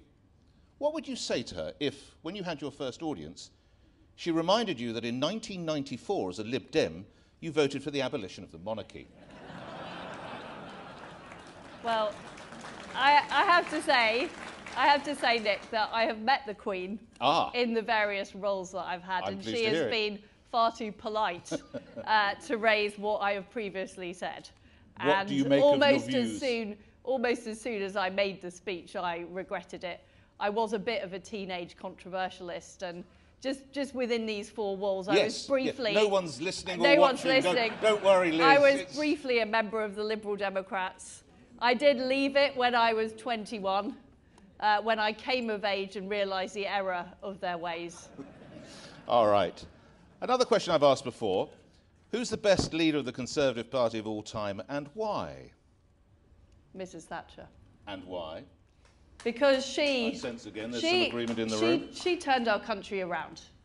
You know, in the 1970s, we were the sick man of Europe. We had low growth. We had massive industrial problems. I mean, I was born in 1975, so I was very young at the time. I didn't see it, but you know, you can watch the newsreels, you can see how appalling it was. And what I sensed in the 1980s is a growing sense of pride in our country and a growing sense of optimism about the future. And I think the pinnacle was when we saw the Berlin Wall fall, and we saw the freedom and democracy and the pride in our values influencing the rest of the world. And you know, she was a tremendous leader, a really world-changing leader. And you know, I'm very, very proud that she was our Prime Minister. Can I talk to you about the cost of living crisis? You'll be aware, but let me share with the audience here and the audience listening and watching, there have been some breathtaking figures for Shell profits. Quarterly profits, £9.5 billion. To put that in context, it was £4.5 billion last year, so it's more than double. Time for another windfall tax. I don't believe in windfall taxes because they put off future investment. What we should be doing is encouraging Shell and other companies to invest in the United Kingdom because we need to get our productivity up. We need capital investment. What I would do is create low tax investment zones, encouraging those companies to invest in our country. I think windfall taxes send the wrong message to the world. They don't send the message that Britain is open for business. And actually what we need to be doing now is using more of our North Sea reserves to help people with the cost of living. And that's what I would do alongside having a temporary moratorium on the green energy levy to really help people with their bills. It's worth noting you worked for 4 years at Shell. What did you learn from your time there? Well, I did 2 different jobs. I was in the petrol industry in Britain, so I'd spent a lot of time at refineries. And I also worked in the liquid natural gas industry, which is now very fashionable. I was in it when it wasn't fashionable and no one knew what it was. But what I learned was how important the security of our energy is and how we shouldn't take it for granted. And I think that it's very important in the future that we never again become dependent on regimes that we can't trust. That is what's happened with Russia, less so for the UK than other European countries, but we need to learn that lesson for China as well. And we shouldn't be, you know, whether it's critical minerals, whether it's oil and gas, we've got to be very careful because these are strategic industries and we need to make sure that the UK has resilient supplies from countries that we can trust. Last year, you voted to effectively rework parliamentary rules to support Owen Paterson. We know what that did for Boris Johnson's reputation. Why did you do that, and do you regret it? I think we all know that it was a mistake. For you to vote that way? Shouldn't, for me to vote that way, as well as the government, to make that decision. And no, I wouldn't do it again if I had my time again. And what we know is there's a real need to improve discipline in the Conservative Party, but also to support the welfare of our MPs. It's a tough job being an MP. I know there's not a lot of tiny violins in this audience today, but you know, they do get a lot of abuse. You know, my colleagues get a lot of abuse on Twitter. They have to put up with quite a lot. So I want to support our MPs more, but also I want to make sure that when there is a problem, we deal with it early and we deal with it quickly. And one of the things I would do as Prime Minister is move the Whip's office back into number 12 Downing Street. They were moved out of number 12 Downing Street by Alistair Campbell and replaced by the press office, which shows the priorities of the Blair government. But we need to show that parliamentary democracy is what matters to us, and MPs are important, and we need that restoration of standards, discipline, but also support. If you're able to, I'd love you to do 2 quick questions in the 1 minute I have left remaining. A lot of people suggest Ben Wallace could bring a lot of support to whoever candidate. What would you say to the Defence Secretary to support your campaign, Liz Truss? Well, I've worked very closely with the Defence Secretary over the Russia-Ukraine crisis. You know, he is incredibly impressive. He has led not just the UK, but also the rest of the free world in making sure Ukraine has the weapons they need. And also, he's right about the defence budget. But why should we do need to increase the defence budget. Okay. Well, look, I'm not going to tell Ben Wallace what to do, and believe me, he doesn't like being told what to do. So I think the best thing is to leave him to make his own decision. But, you know, I'm a huge fan of his. He's done a great job at defence. Got to ask you, score prediction for Sunday's big game, England v Germany. It's going to be 2-0 to England. Love it. And by the way, I'm planning to attend with the German foreign minister, so there'll be massive egg on my face if that doesn't come to fruition. Okay. And do you when did you last go to a women's football game? A few years ago. A few years ago, I went to Wembley. Okay. All right. I hope you have a successful. We'll all be pulling for you, I know, and the England team on that. Your appreciation before your questions. Liz Truss, please. Thank you. Stand, we're going to take questions now. And now it is over to you, and there is a lady with a floral jacket, and your name, if you would, madam. Rosemary. Hello, Rosemary. Your question to Liz Truss. I live in Seacroft, which is one of the poorest areas in I know Leeds. it well. How will your government put children at the heart of policy making to ensure, firstly, that they are given all the support they need to recover from the experiences of the last 2.5 years, and secondly, to ensure that the harms done to our children over the past 2.5 years are never, ever repeated?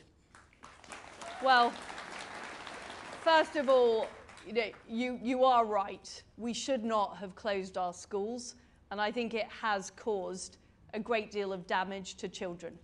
And what we need to do is help children.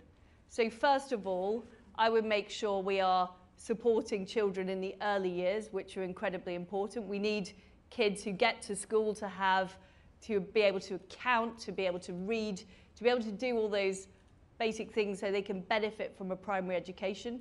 We need to focus more on getting English and math standards up. It's still a case that 1/3 of our kids, when they leave primary school, do not have basic English and maths. And if you get to 11 without the basic skills, you are going to struggle later on in life to get a job.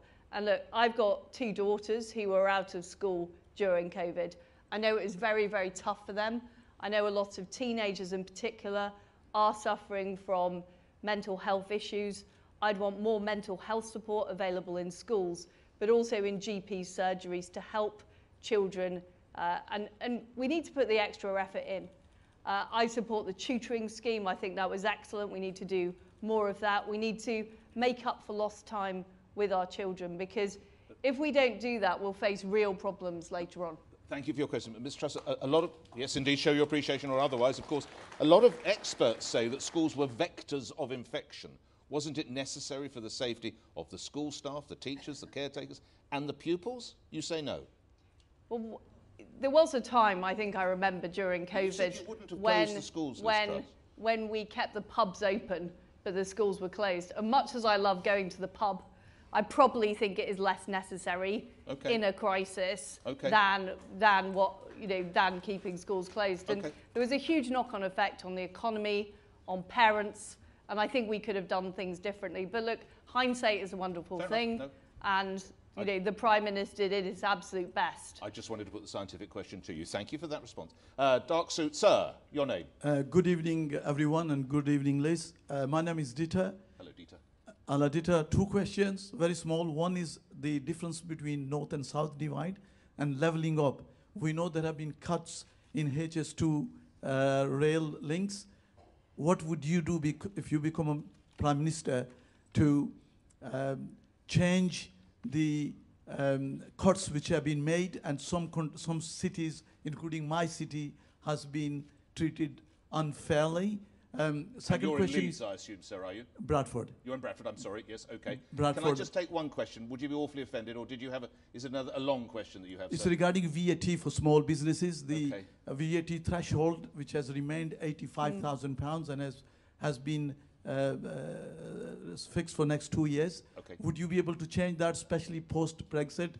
Post-COVID, the small businesses have been suffering heavily. I'm very grateful for the question. Can we start with levelling up the North, HS2, and the cities that have been left behind? So Ms. Truss. what I would do for Bradford is proceed with the Northern Powerhouse Rail, which I think will make a massive difference. And as a teenager, I used to go to Bradford to visit the ice rink. I'm a keen ice skater, and the connection between Leeds and Bradford is not good enough, and the rest of the north of England.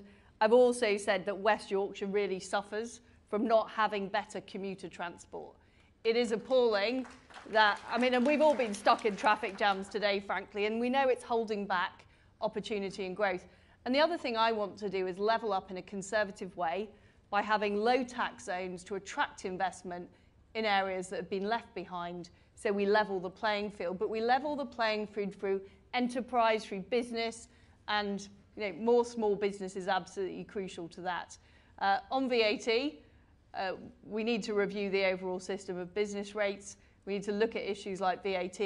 I do it as an overall part of the tax review.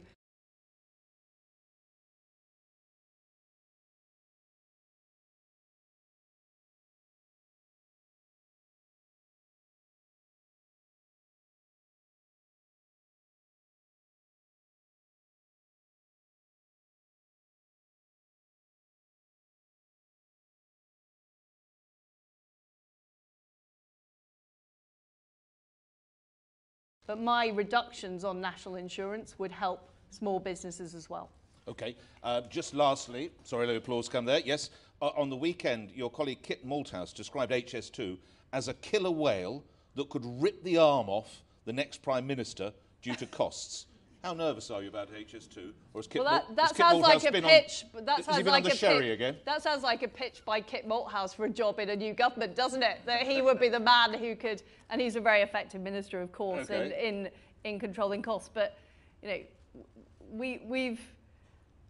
I was not sure, frankly, of the case for HS2. But we are where we are. We signed the contracts, we spent the money, and now what we absolutely need to do is make sure we get value for money from it. But you so he's right. He's right that we need to keep an eagle eye on costs. And just on these transport projects in general, they take far too much time to do. Why do they take so long? And you know, we have got a majority over 70. I want to pass legislation to speed up these projects. We're no longer part of the EU. We should use those freedoms to do things differently and get things done faster. How did the EU hold up HS2? Well, I know, for example, that some of the procurement rules add extra time. There's lots of domestic problems as well. I don't deny that, Nick. But there's no reason why we shouldn't be one of the fastest countries in the world to get projects done. And we certainly aren't at the moment. Okay, thank you. You don't need to get up. I'm getting up so that we can look after this side of the room. Gentleman in a check shirt. Sir, your name if you would. Peter from Tadcaster. Good evening, Liz. I'd like to ask you a question in relation to energy supply. So this winter is going to be very, very challenging for the people of this country. Is it time that we re-looked at shale gas extraction? So I support fracking in areas where people want it to happen. And I do think it can be part of the solution, as well as releasing more of the North Sea gas reserves. But more of the North Sea gas reserves will be quicker. We also need to do more nuclear power. And in particular, so we are now producing small modular reactors in Derbyshire. We should be having more of those in the UK, but also exporting them around the world. So it's a business opportunity for us as well. But I agree with you, it's going to be a tough winter, and we need to make sure we're doing all we can to lower bills and increase supply. So you're in favour of shale. How would you determine if local people supported it?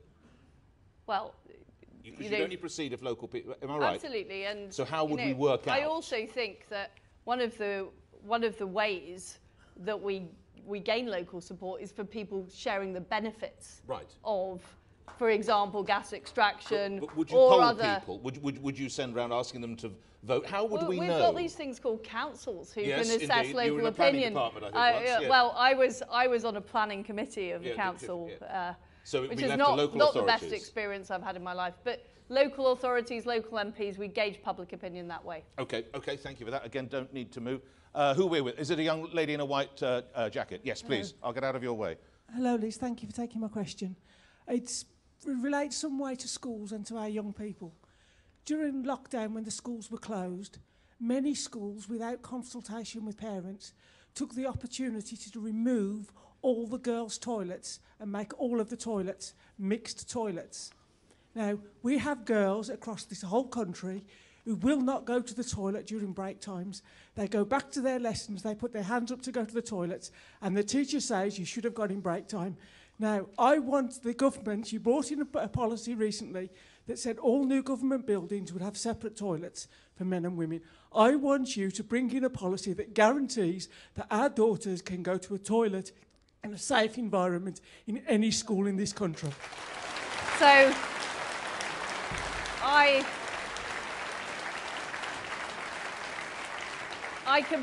completely agree with you. I have sought to clarify that as Women's Minister.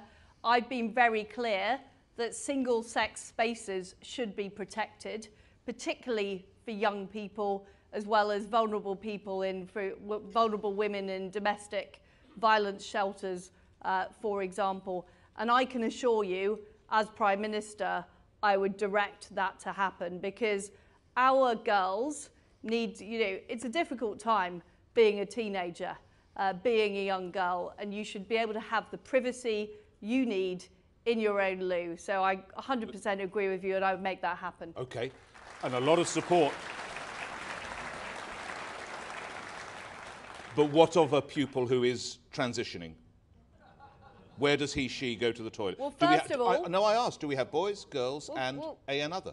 First of all, I do not believe that under 18s should be able to make irreversible decisions about their own bodies that they might come to regret later.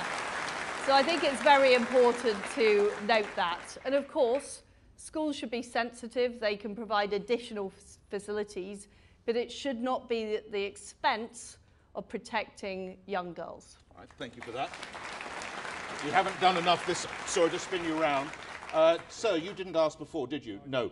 I just need to double check. You're in a blue suit, a blue suit and a blue shirt, appropriately enough. Your question, your name first, sir. My name's Marcus. Hello, Marcus. I'm here from Nottingham tonight, but I was inspired... Sorry about all the Yorkshire mentions. That's Apologies. okay, that's okay. Hope I haven't lost your vote. You haven't. I'm here representing Nottingham because we haven't got a hustings in Nottingham, but I'm not bitter about that. The reason I'm here was because I was inspired by a lady who was on TV when I was 14. Of course, it was Margaret Thatcher. I grew up in a council estate, so I've been inspired by the Conservative beliefs. Now living in Nottingham, and when you look at inner cities and the issues that we have in inner cities, council estates, and especially councils who use money almost to bankruptcy, what policies are you going to bring in to deal with those type of councils? Thanks, Marcus. Liz Truss. Well, I too grew up in Leeds, and we've had a Labour council in Leeds apparently since the dawn of time, and they were utterly hopeless. And too often in schools, and you know, there were some good teachers in my schools, there were some not so good teachers, but too often the edicts that came from the city council were all about political correctness rather than about getting on with teaching English and maths and giving the kids the opportunities they need in life. So I completely agree with you. What we have to do is make sure that these Labour councils, these Labour mayors, are held to account and they're able to. So I agree with empowering local authorities more. They need to be raising the money they spend so that voters understand that when they're not delivering, they should be kicked out. All right. I'm not familiar with Leeds, although my current... sorry to hear well, that, my Nick. current partner is. It's a gap. It's a gap in your education. My current... And you'll, I'm sure, help me. My current partner is, and she danced regularly at Mr. Craig's, which was the nightclub.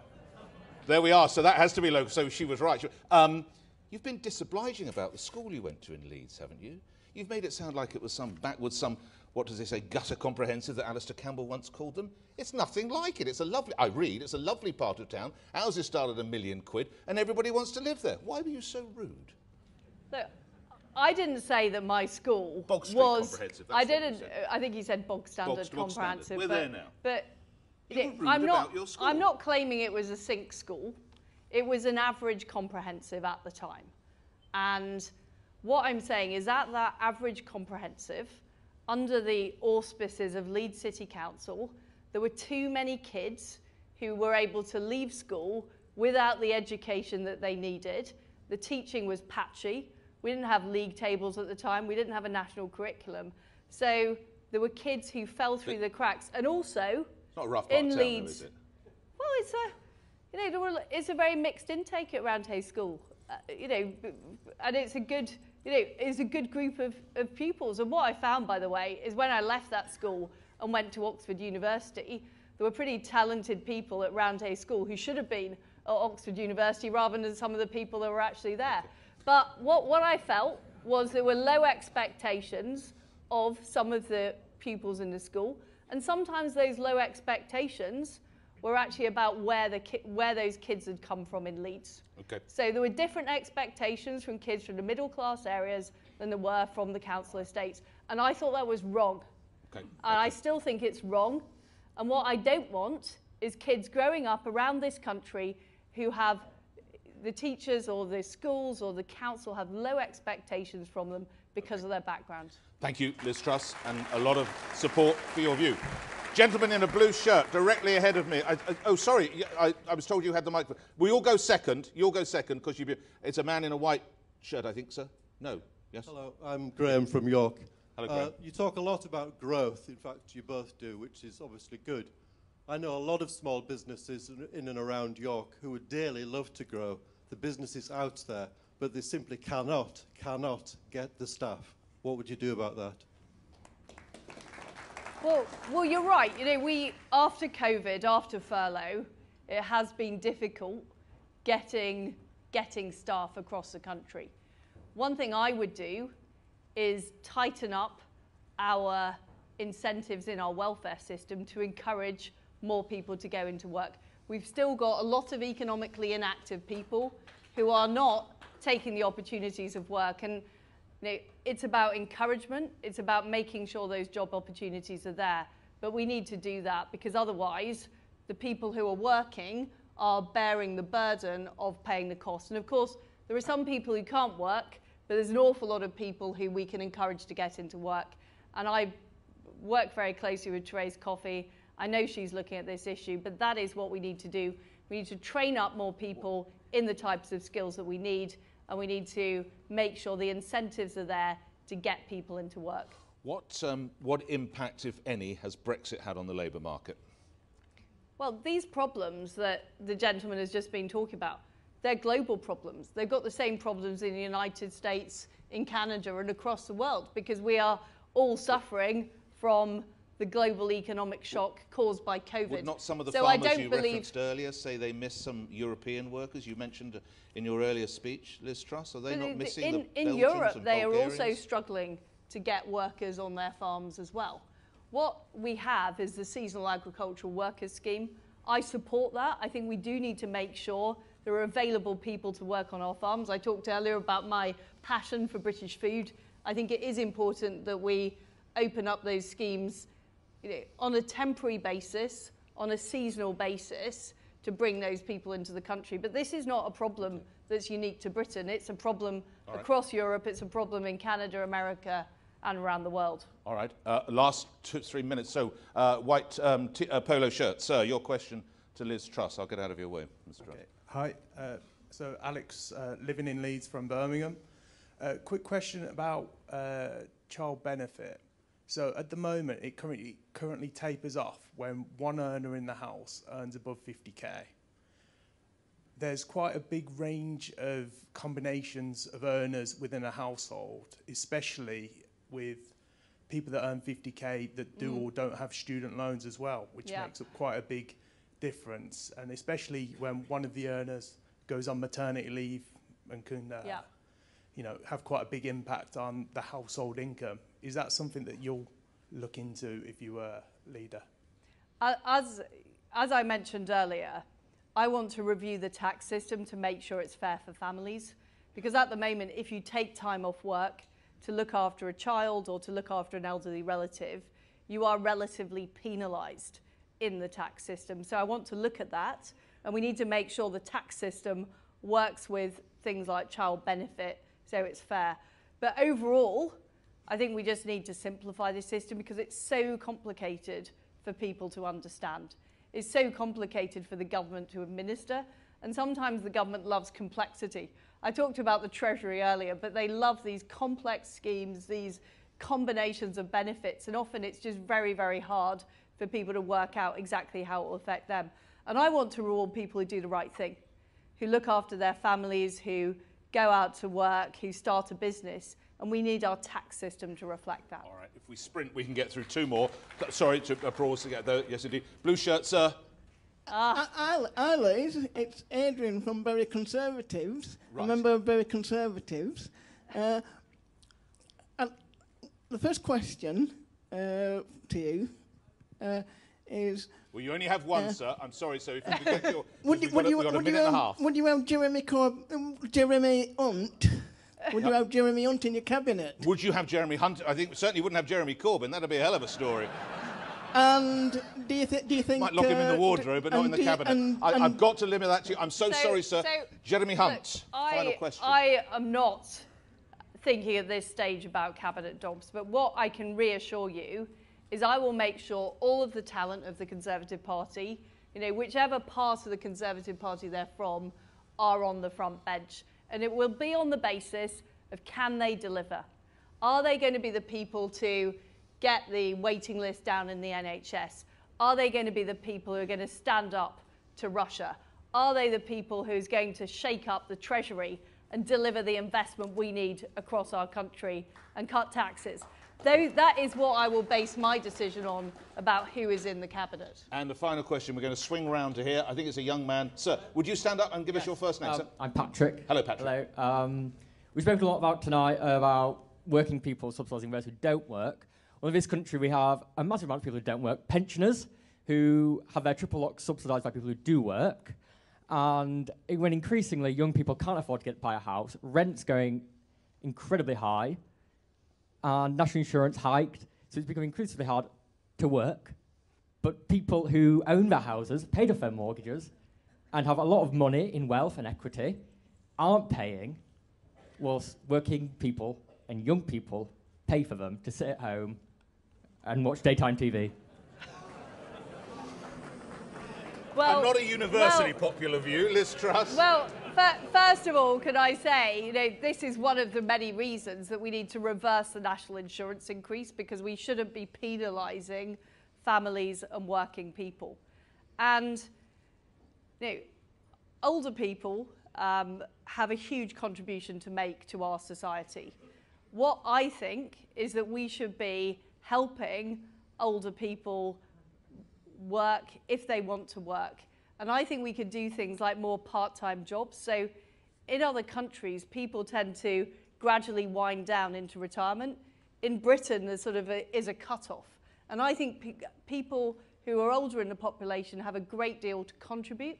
So what I would like to do is see what encouragement, what financial encouragement we can give to get more people working part-time and to help in the economy. And just on the subject of houses, what would they do? Can I just say... Have I got to go and work at B&Q now when I'm 70?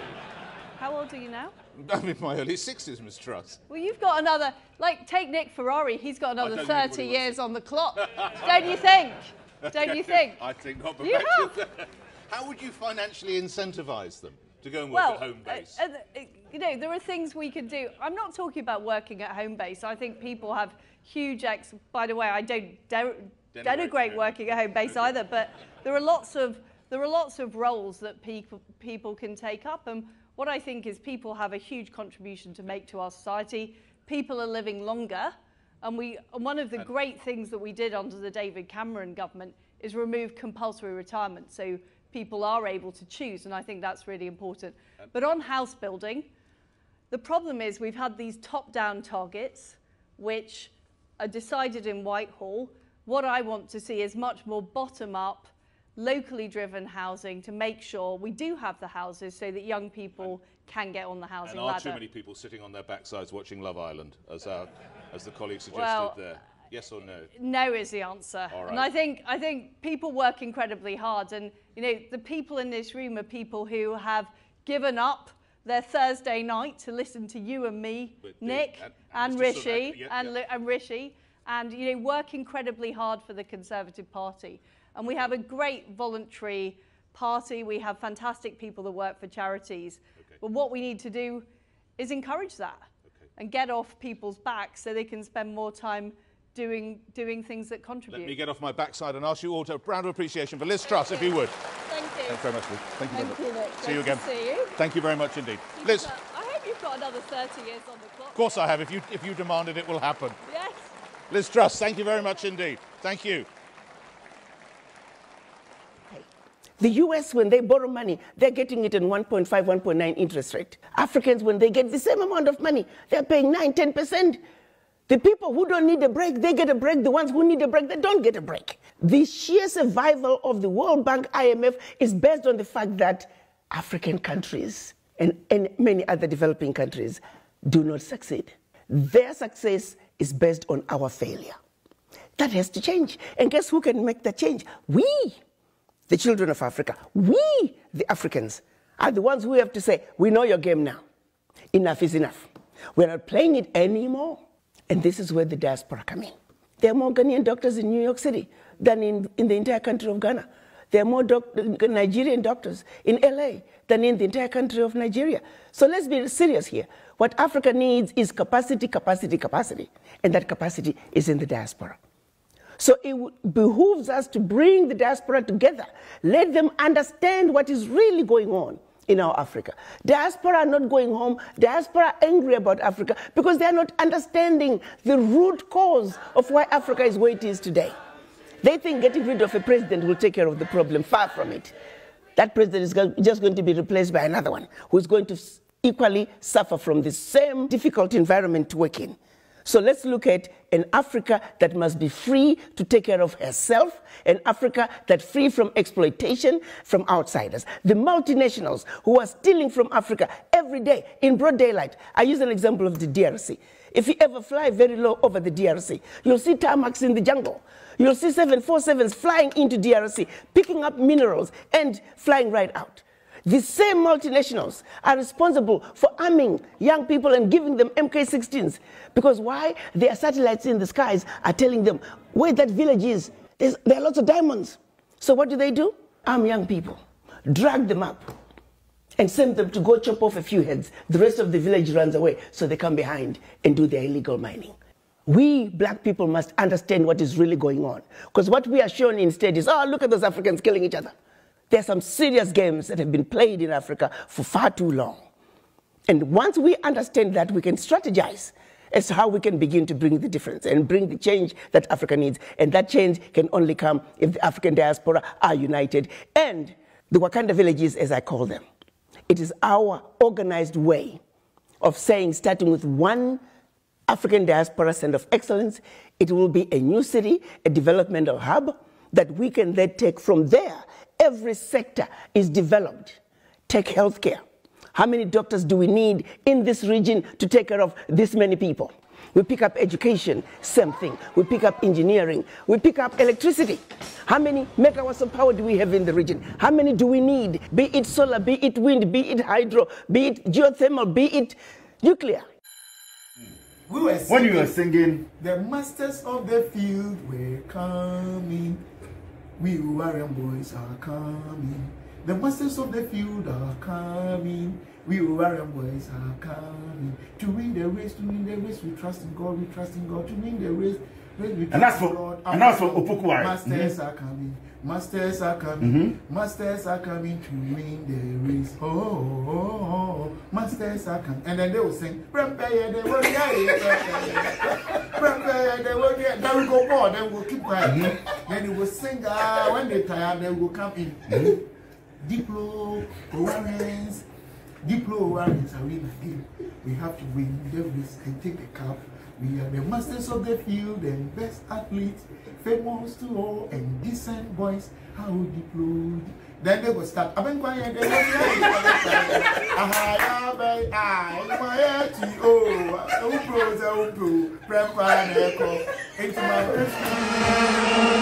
$1, 1 CD. In the time of Mills and Mahama, 2 CDs, $1. If I was them, I would say to the people of Ghana, I am sorry. We are sorry for the poor work we have done. We're going to go and think about ourselves. But that is not the people we're dealing with. The fruits of office, the money under the table has become sweet for them. So they're determined to stay. Are we going to allow that to happen? Are we going to allow that to happen? In Kufuor's time, one of the people who advised and helped him develop a strong CD was my running mate, Muhammadu Bawumia. Then he was deputy governor of the Bank of Ghana. It's one of the reasons I brought him to come and join me, that we will work on the CD and create again a strong CD that will be able to allow us to develop our economy and allow our traders and our to be able to develop.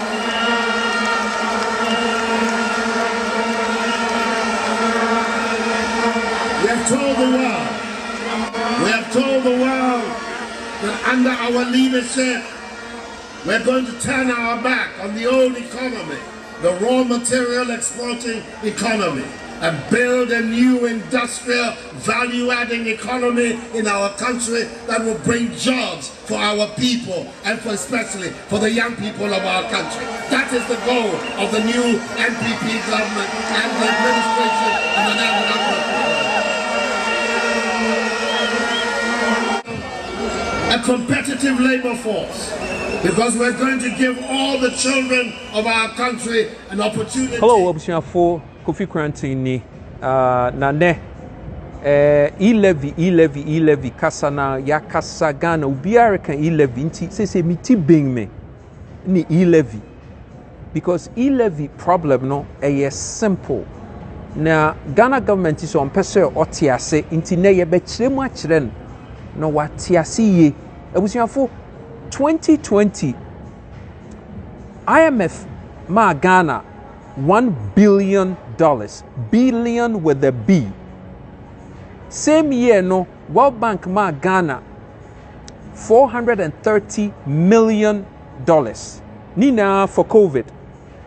Every year, Chino, in 2021, no, IMF sama Ghana $1 billion bill.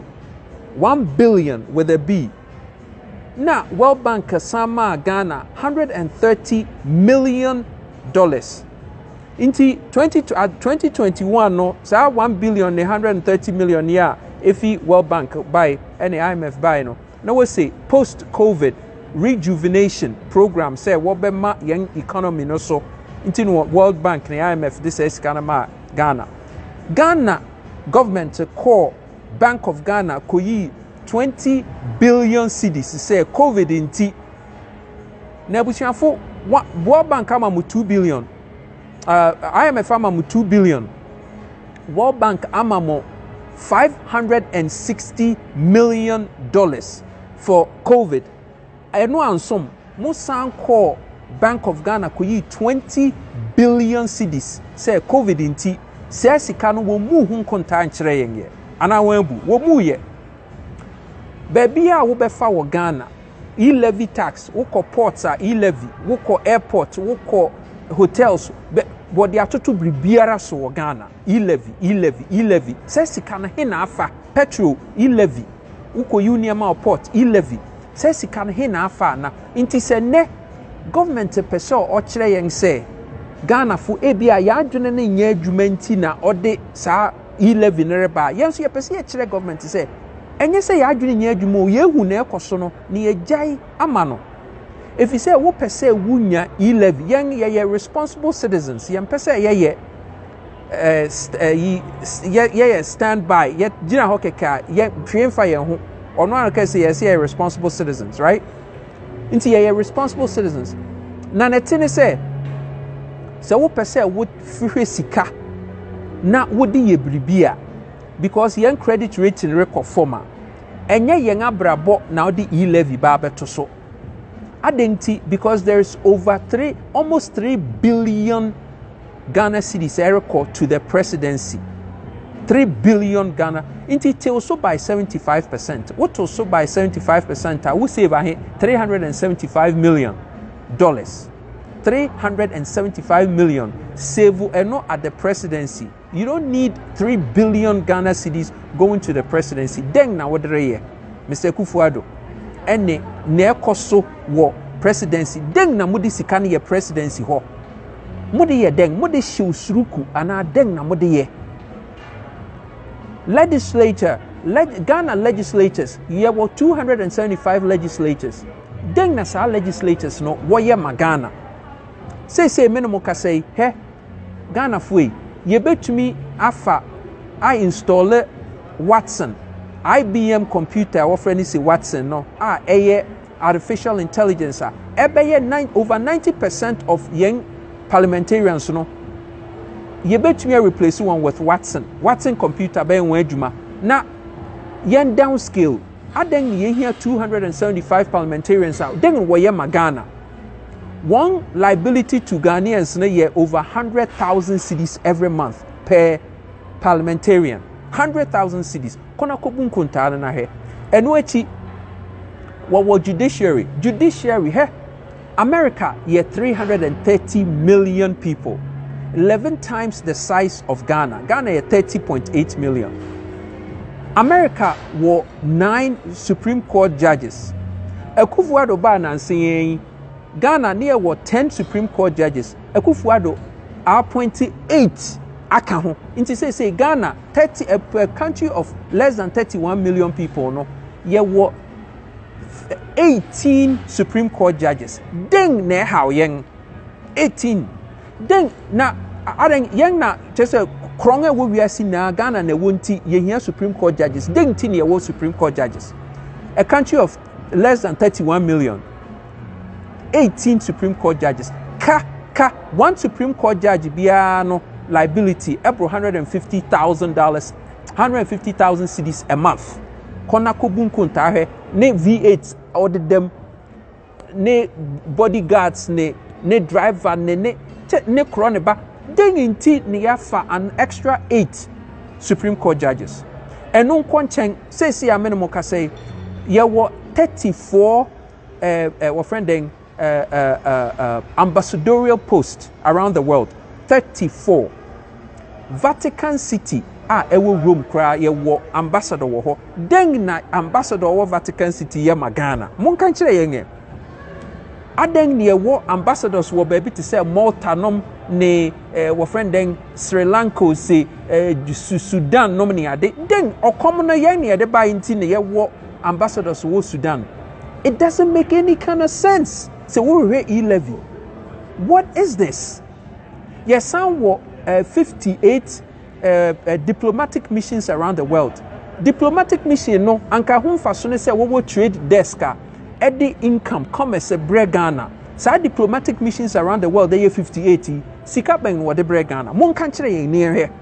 Ye krong waste of money and resource. Muse mo hwehwe e-levy. Ye be kira mo say e-levy no mon kona mon koyi imfimu amutu futum. Positions na mo create a hu nimfa so no.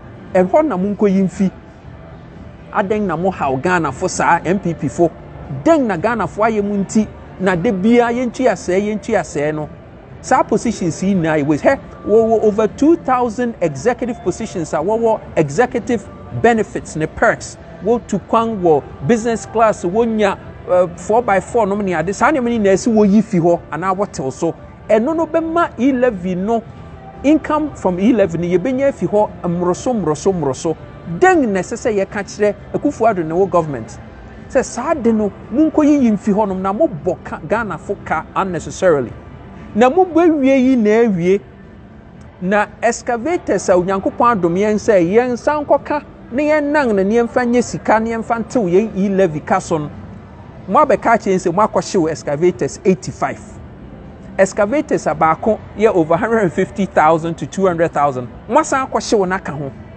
na pan no we ye edi cup no we tea no we ya anom cup no so a wa abɔ na aka ho Akufo-Addo and his government why Ghana fo ye mpene nde mpene kyina e-levy no wana ye zebahye wana no wa kwahwe sika no wodza ba ye mpene ina ele wokpene ye no mo ba beku ye be gina mu de ne say ye rempene Akufo-Addo and his government adeng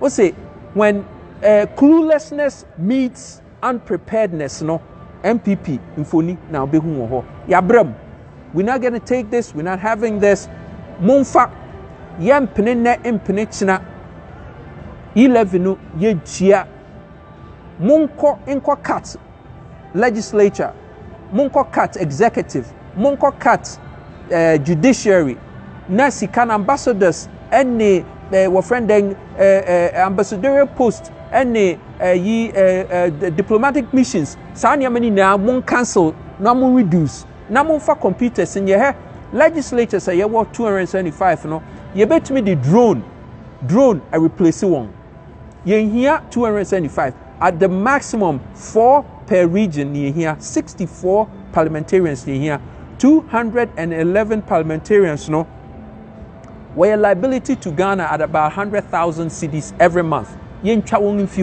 Come on, enough of this nonsense. Awaju wedding krasembo. Okay. Okay. So when we are the symbol of knowledge, strength, adaptability, energy, freedom, unity, hope, peacemaking, harmony, intelligence, power of love, strength. Said in class symbols when you know obiabra bobia ebia or boy na the sign and no pepper no na ye the aka and in class symbols no. Okay. Now Ghana for tenasia who say said ya na do nan kwaku for do ebu ne man ye ne je ho. Enti this is the Edinkra symbol for failure. What? It's a free medical. Said Edinkra symbol who spares me no ya. Edinkra symbol so. The president is now a free medical who spares me no ya. Edinkra symbol so. Photo is an Edinkra symbol for failure. You are a failure. You are a failure. And I beg you and can never make it.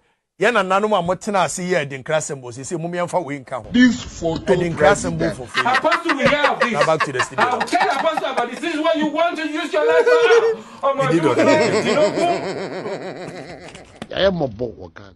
When it is Sikaso, or may you hear my. Hey! Then nam a memoir enquietino. Maza. I come there.